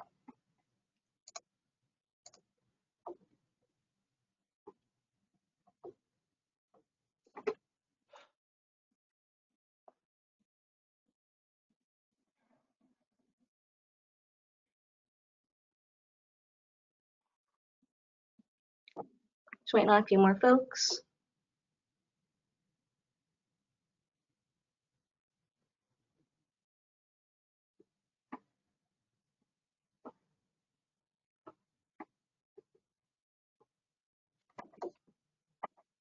While we're waiting for the rest of the answers to come in, just a reminder to you to fill out our SurveyMonkey. I put the link in the chat again.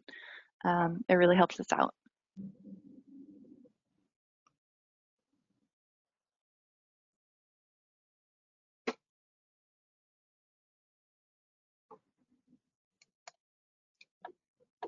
We're going to move along.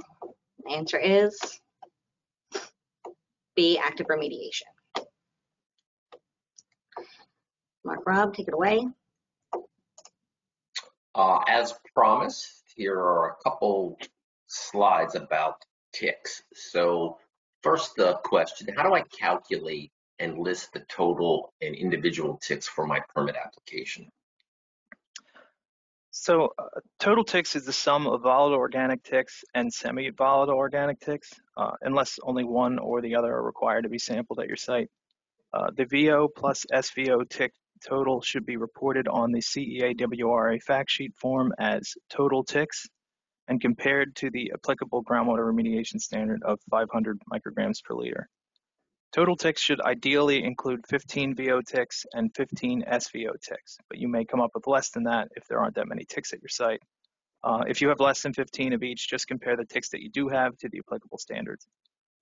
The concentration of the highest individual VO or SVO tick used to calculate total ticks should be recorded on the CEA-WRA fact sheet form as individual ticks, and that concentration should be compared to the applicable groundwater remediation standard of 100 micrograms per liter. So as somebody had a question earlier about ticks, whether the department, quote, regulates them with the permit process, and yes, they obviously do. Ticks are technically a standard in the groundwater quality standards in the remediation standard document, so you got to deal with them. They are a little bit challenging, and this is sort of an evolving topic. I think as more sites come through with tick applications for RAPs, I think the department will be coming up with maybe some guidance document, frequently asked question document to deal with ticks. And there are some, unique nuances with sites with ticks. So let's go to the next slide. So a contaminant that is typically a targeted compound shows up in the lab results in my tick scan. How do I deal with that?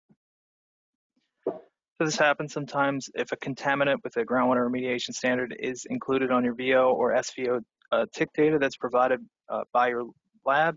For example, ethylbenzene or naphthalene, you should revise the total ticks to not include that compound, as it should not be considered a tick. You would need, if you need to remove a contaminant from VO or SVO ticks, the individual tick with the next highest concentration should be added in its place to ensure that you keep that a total of 15 for each VO and SVO ticks in your total tick count. Please note that there are other rare situations that may require removing a tick from your scan. For questions on tick sampling or for your specific results, please contact the Office of Data Quality. Yes, so again, ticks can be a little complicated. Most of us aren't analytical chemists, so we are looking at these scans and trying to make some decisions about, is this the same compound? Is it not? Is it duplicated in the VO versus the SVO scan? How do you do that? Certainly your lab folks are often helpful with trying to digest this, and like Rob said, Greg Toffoli can be helpful as well with regard to, if you're getting creative about how to manage these ticks. Be careful with duplicates. When you do see the same, what appears to be the same compound in a BO or an SVO library scan, sometimes they are, sometimes they're not. And there's ways to sort of sort that out. Again, if you talk to the bench chemist at the lab, he can help you sort of sort that out a little bit. The other thing that I think Rob mentioned too is that there are a lot of instances where you don't have 15 ticks that come up in your scan. You only have 8 or 10, and that's okay. I think you just have to make sure that that's clearly documented. And that way, if you do end up replacing one, you don't have another one to insert back in. That's okay as well. Just make sure you're explaining all that stuff. So again, sort of an evolving topic, but one I think the department recognizes that a little bit more guidance is necessary with regard to those scenarios. Next slide. Permit terminations. When should I terminate my permit? So a groundwater RAP termination application can be submitted after a minimum of 2 consecutive sampling events, accounting for seasonal fluctuations, so at least 90 days apart. Show results below groundwater remediation standards for all contaminants of concern in all wells on the groundwater monitoring plan, including sentinel wells. And one of those 2 rounds target the month or season with historic high contaminant concentrations. And the number of groundwater samples is representative of the entire horizontal and vertical extent of the groundwater CEA. If your permit includes anything pertaining to VI, for example, subslab soil gas contamination that exceeds residential soil gas screening levels at a non-residential structure, a VI long-term monitoring plan, and a VI engineering control or mitigation system, or an indeterminate VI pathway status, VI sampling in accordance with the vapor intrusion technical guidance document will also be necessary prior to submitting a RAP termination application. So there's quite a bit to unpack here. Some of these bullets were sort of spoken about in some of the other presentations, but I think some of the key takeaways here in terms of things that you really need to be carefully evaluating are the water table fluctuation issue. The department is specifically looking for the LSRP to document how that situation is being evaluated. And like was in some of the previous questions, you can use historical data if it's appropriate. Again, explain why, your seasonal variability evaluation includes data from 5 years ago. There's ways to sort of justify that with multiple lines of evidence. I think one of the other things to think about relative to the 2 compliant rounds is, look at your permit, the wells that are in your permit. In some instances, you may have wells that are only sampled annually. If you have a longer, let's say you have some wells that are sampled annually, some wells are sampled every 4 years for some of the longer permits. The department will be looking to document that, if you have one of those wells that was sampled 4 years ago and it still had an exceedance, maybe you're not scheduled to sample that as part of your monitoring schedule, but you want to terminate your permit, they're going to probably look to ensure that that well's compliant. So there may be some things that you need to do in looking at your monitoring well network critically to satisfy the termination criteria. And I think the last thing to sort of be mindful of relative to VI is, particularly if your VI program includes indoor air monitoring as part of your permit compliance, make sure you're doing that indoor air monitoring during the heating season. Sort of be proactively looking at when to schedule that work so you can satisfy that criteria. Next slide. Increasing trends under an existing MNA RAP. So what happens if contaminant concentrations increase during my last sampling event? Do I need to transition from an MNA RAP to an active RAP? How do I handle that situation? So not necessarily. If a new release is not suspected, and you should take additional rounds to see if there continues to be an increasing trend, and then If there isn't an increasing trend, so the results are stable or decreasing and concentrations aren't high or fluctuating significantly, the groundwater M&A permit may still be appropriate. If there is an increasing trend and you plan to treat via a continuously operating long-term system, then you will need to modify the M&A RAP to be an active RAP. If there's an increasing trend, but it seems appropriate to treat via something other than a continuously operating system, for example, a one-time injection event, then you can apply for a permit by rule through Bureau of Groundwater Pollution Abatement. Assuming it doesn't cause any adverse effects, this one-time treatment would not require a RAP modification to go from M&A to active. And there's some other strategies that you may want to consider as well when this happens. You know, look, you know, we all seen groundwater concentrations fluctuate over time. That's a surprise, particularly when you're sort of former source areas and things like that, where you expect to see a little bit of variability. But if you see something significant happening, or it's happening on a more consistent basis, yes, it's definitely going to trigger, you know, a red flag from the department's perspective. So one of the things you may think about doing is, you know, nobody likes to add more sampling data, but sometimes additional data, even if it's not within the confines of your permit sampling schedule, that additional data may help justify why this isn't a concern. So think about doing those things. The other thing to really focus on when this happens is receptors. Make sure that if you see some of that variability, you can justify through other data within your monitoring well network and your previous receptor evaluations that it's not a risk to any receptors. That's going to be something I think that is relative to this. Next slide. Sort of related to that Rob just mentioned earlier, if you do get a PBR during your permit M&A monitoring to sort of drop maybe source area concentrations or to reduce the longevity for whatever reason, what should I do if there's adverse effects associated with the injection?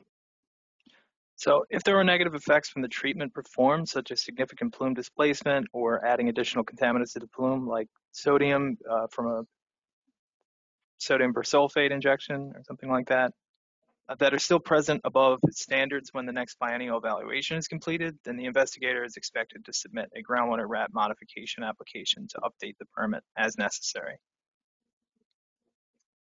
So I think, again, this is probably not too common. I mean, I know people do use PBRs during M&A RAPs to sort of accomplish some of those objectives that I mentioned earlier.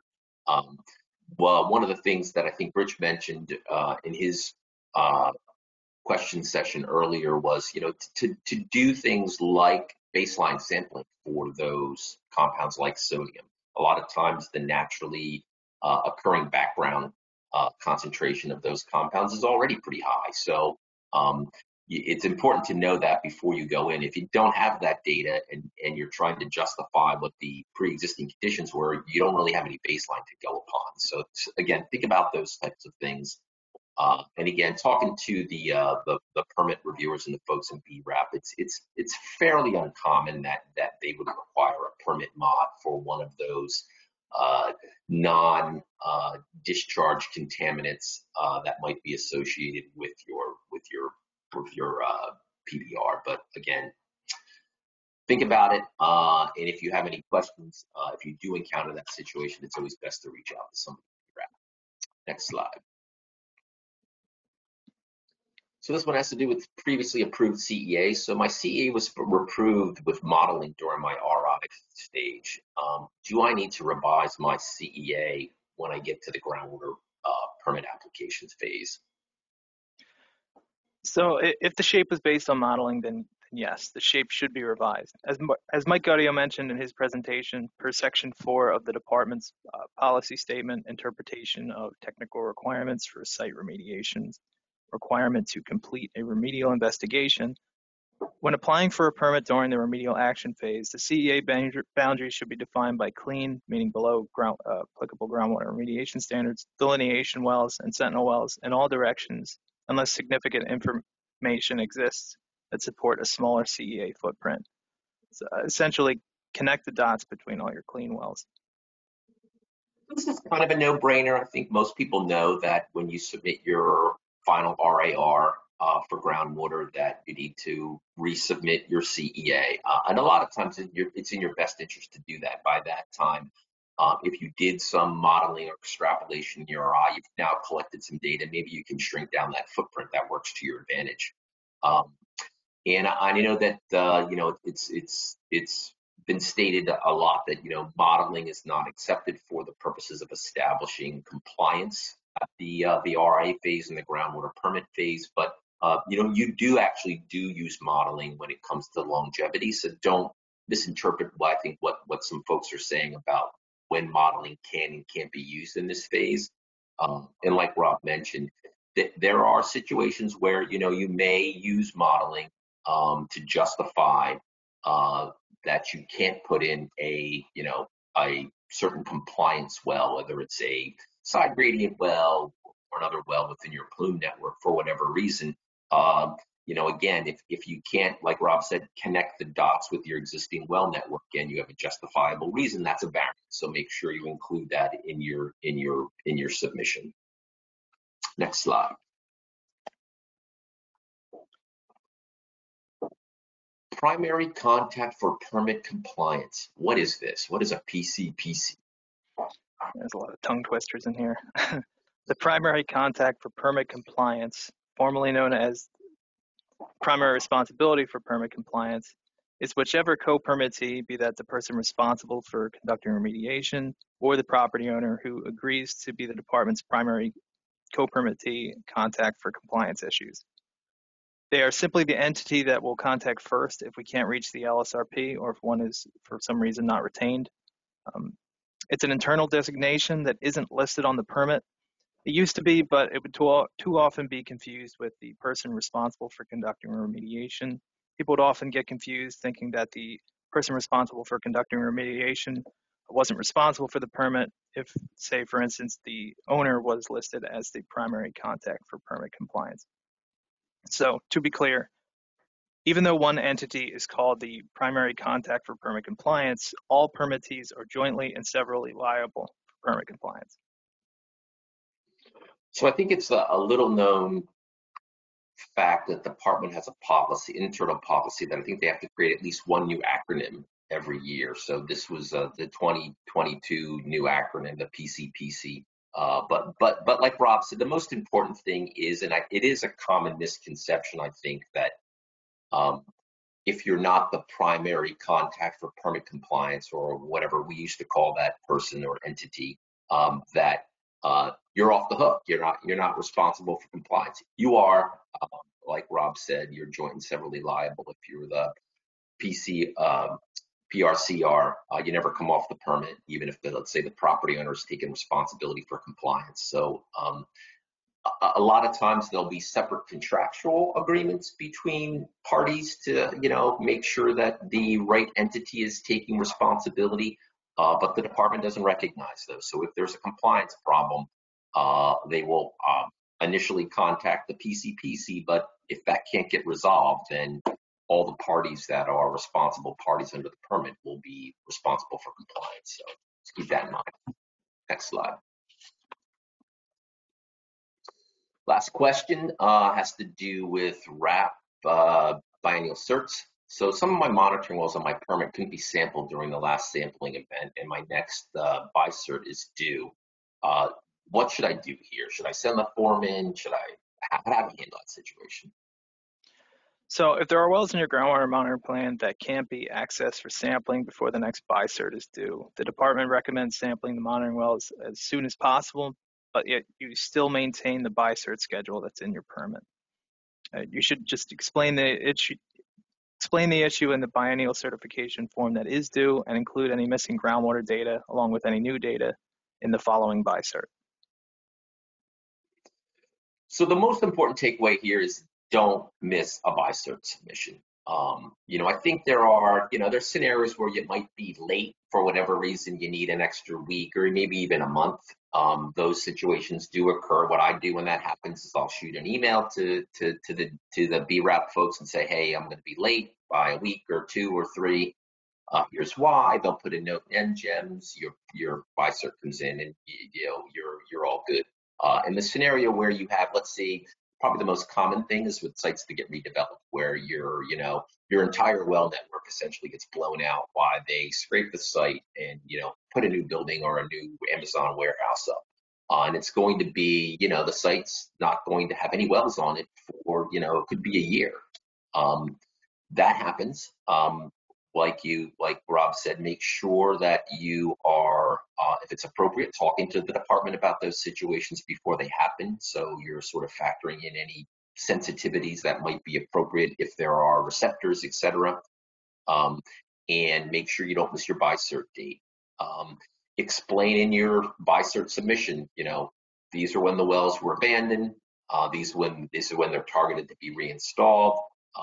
Again, if it makes sense, let's say you're on a 4-year monitoring program at that point in your MNA situation, but you haven't sampled for 2 years, it may be appropriate to grab another round before you abandon all those wells if you're going to miss that next due sampling. So again, think about that. I think a lot of times the department's looking for the LSRP to justify that there aren't going to be any adverse impacts by not having this sampling data completed.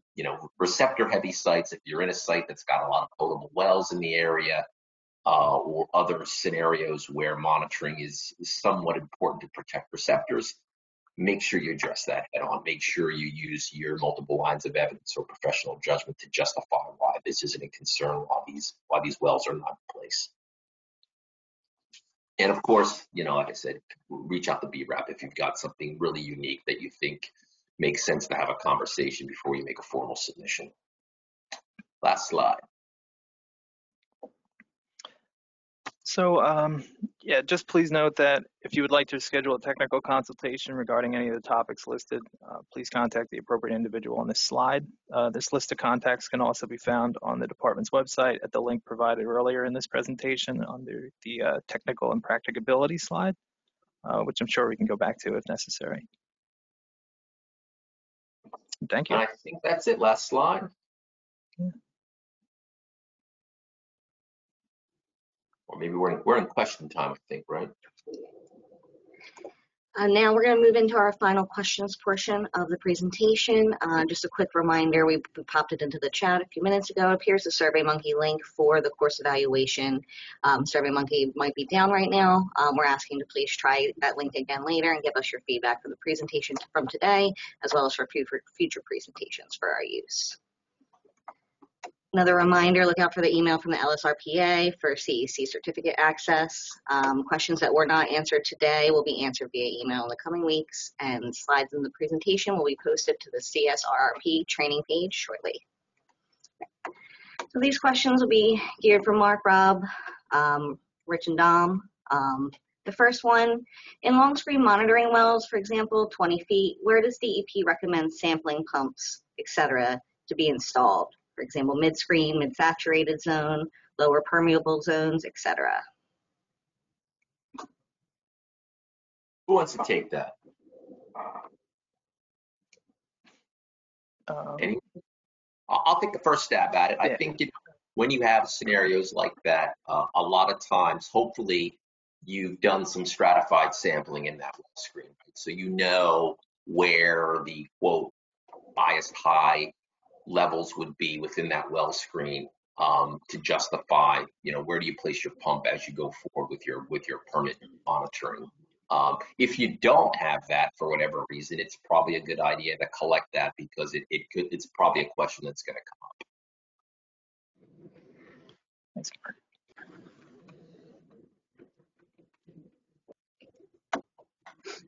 Move on to the next question. Zero valent iron is a longer acting remediation, potentially lasting several years. Could you comment on when would you recommend starting the 8 rounds and differentiate the 8 rounds from post-remediation performance monitoring?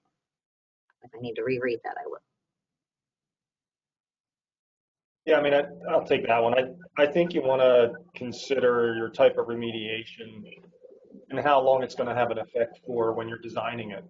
If you're up against a remedial time frame and you know that your injections are going to cause an influence in groundwater conditions for a number of years that would exceed your time frame, you may want to adjust and do a shorter or less intrusive injection to shorten that time frame. But I guess it's hard for us to give an idea on when you start that monitoring, other than to say, it really should come back to mostly conditions that you had prior to the start of remediation before you start that monitoring. Yeah, I would think I agree, Rob. Rich, I think it's best to look at pre versus post-injection conditions. Look at maybe some secondary or tertiary lines of evidence that might support, okay, when is the ZVI starting to wane a little bit? And, there may be sort of a gray area, but depending upon the level of monitoring that you're doing anyway, you may be able to sort of push the envelope a little bit as to when you sort of make that transition. Worst case, you could always say, look, my ZBI is still working. I'm going to come in for an active permit, and then I'll transition to MNA further down. Oh, hey, this is Al Khanazov. I just hopped on. I was going to say what Mark just finished with, that you can always, especially if you're using it as a barrier wall or something, you can always incorporate that as part of an active permit. So, and if you're unsure about whether or not you can come in for an active perm or for an MNA wrap after something like that, you could always follow up with one of our geologists in the Bureau of Groundwater Pollution Abatement, and they would be happy to help you out or schedule a technical consultation potentially.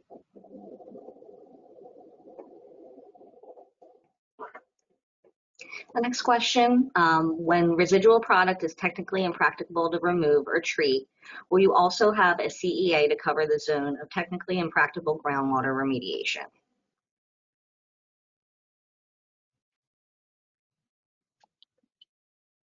I'll take a first stab at that unless somebody else wants to. So I think, again, it's one of those types of scenarios that the department will certainly scrutinize pretty carefully. And if you're doing TI, you definitely will have to have that area well defined. And I think that the expectation will be, if you can't contain it, that like I said, there may be additional monitoring points that you may need to install to satisfy what the department's expectation will be. Hopefully a lot of that would get fleshed out when you're going through the TI process and before you come in for your permit application. I think that's why the recommendation was by a couple folks that, with TI, you meet well before you get to the permit submission phase. Yeah, we would definitely include the TI issue as part of the CEA, and yeah, we would definitely recommend that you follow the TI guidance on that, and we'll do the tech consult, and we'll make sure that you're on the right path. Yeah, it would definitely have to be part of the CEA, and yeah, some type of containment would be necessary, or if you have like natural containment, that would have to be demonstrated appropriately.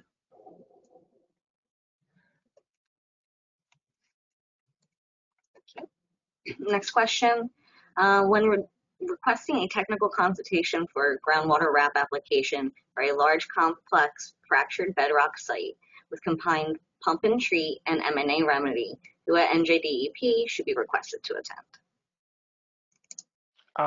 You would reach out to Alexander Shalkhanazov, and he'll notify all the people that need to go to attend. I will say we're currently working on the language on the website for technical consultations, and assuming that it goes through, probably what will be recommended is that if it's an initial groundwater permit where you're coming in for a technical consultation with both like fractured bedrock issues and groundwater permit issues, you probably reach out to whoever the current contact is for groundwater pollution abatement to set up the technical consultation, which is Marianne Cusick right now, but could be changing in the future. She's recently transitioned to being assistant director. And then just request that representatives from the permitting group be on the call. They'll likely be on the call anyway, but just to be safe, ask that they be included. And then if it's a case where you've already had permit applications that you've had to withdraw in the past, and you're responding to technical deficiencies that were noted in a letter by BRAP, then the technical consultation request should probably come to whoever the technical consultation representative is for BRAP, which right now is me. But when you're setting up your technical consultation, just go on our website and go to the technical consultation link, and there should be current information on who to contact and how to do it. Great, thank you. The next question, aren't ticks compared to the total and individual interim criteria based on their carcinogenicity?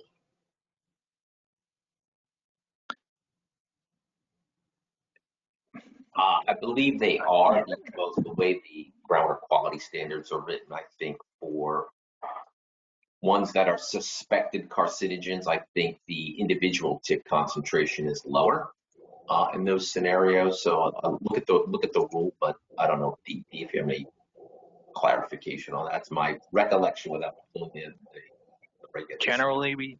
Generally we use the non-carcinogenic standard.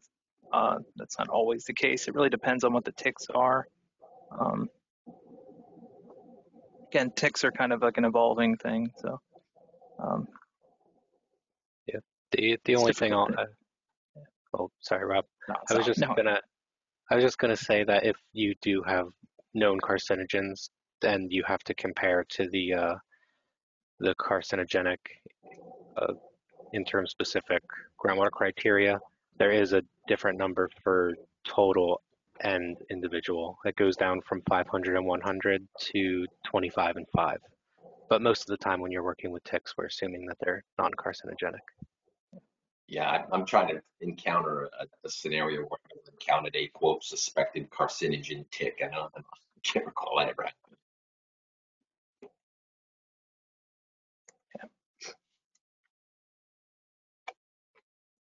Few more question about relating to ticks. Is the total ticks interim criteria of 500 micrograms per liter for SVOC and VOC ticks combined or separate? it's combined. Yeah. So you take the 15 ticks that you get from your VO scan and the 15 ticks that you get from your SVOC tick scan, and whatever the total that comes out from the lab, and you add them together and compare that total to 500. And those are probably the scenarios where, talking to a chemist and looking at those ticks more critically becomes more important. You can get, what I like to term creative in scenarios like that, as long as you're covering within the guardrails that the department has. And again, like Robert said, it's kind of an evolving thing as more and more of these tick sites come through the system. I think people are trying to figure out ways to best manage those. And again, I think Greg Defoe is a good resource. We had a case with Rob actually where we went through a gyration like that, where we were adding and subtracting ticks, and we worked with the department to come up with something that made sense for our specific site.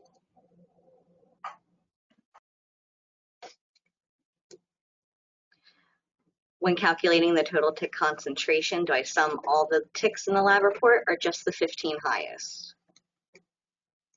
Just the 15 that you're required to present data for. The 15 highest.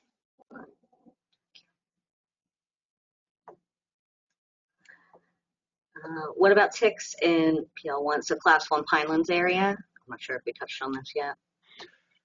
So ticks in the Pinelands, it's not really a true standard for ticks in the Pinelands. We'd like to It's kind of like a policy where each tick shouldn't be above an assumed PQL of 1 microgram per liter. There isn't a total tick standard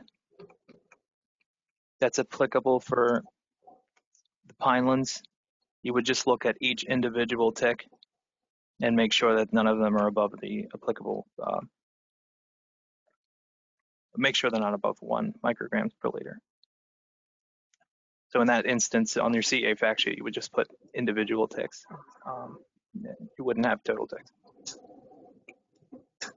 And it might be one of those scenarios too, where you might want a tech consult. You might want to have some conversations with the department about that particular scenario, because, you know, you might be monitoring forever in certain situations. You want to try to avoid that. And again, if you can get some intel from the department about what makes sense based upon your site specifics, that may work to your advantage or not.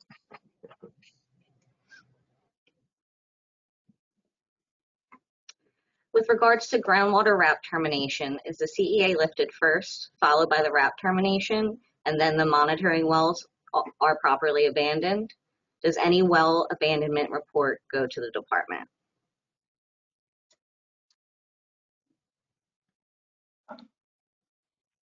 Procedurally, I mean, go ahead, Rob. If you want to answer, go for it. I'll answer that one. The groundwater RAP gets terminated, and as part of that termination, we send the groundwater RAP termination letter, and that includes the CEA. So as opposed to where you could be in a LSR and you have a CEA before you get to a RAP, that would require a CEA lift. But once you're in a RAP, it's a RAP termination application, and that, as part of that, we send out a RAP termination letter, which includes the lifting of the CEA. So the LSRP, the applicant doesn't have to do anything else other than submit the termination, right, Mike? Correct. Yep. And then as part of that termination letter, we have language in there about sealing the wells and where to send that documentation to the department. So we always recommend not to seal the wells until you get that termination letter. Sound advice. All right, I'm just going to interrupt. It is 12:57, so we are basically out of time for questions. A lot of questions went unanswered, but as always, they'll be answered via email directly to you in the coming weeks. We just want to thank you all for coming to this training, and thank you all of our presenters for doing this for us today. Also, our SurveyMonkey, the site is working again, so please do fill out the survey. I'll put the link in the chat one more time for you. It really helps us to know what you found helpful, not helpful, or what you would like to see in the future. So thank you all. That's it for today. Thanks, everybody. Thanks.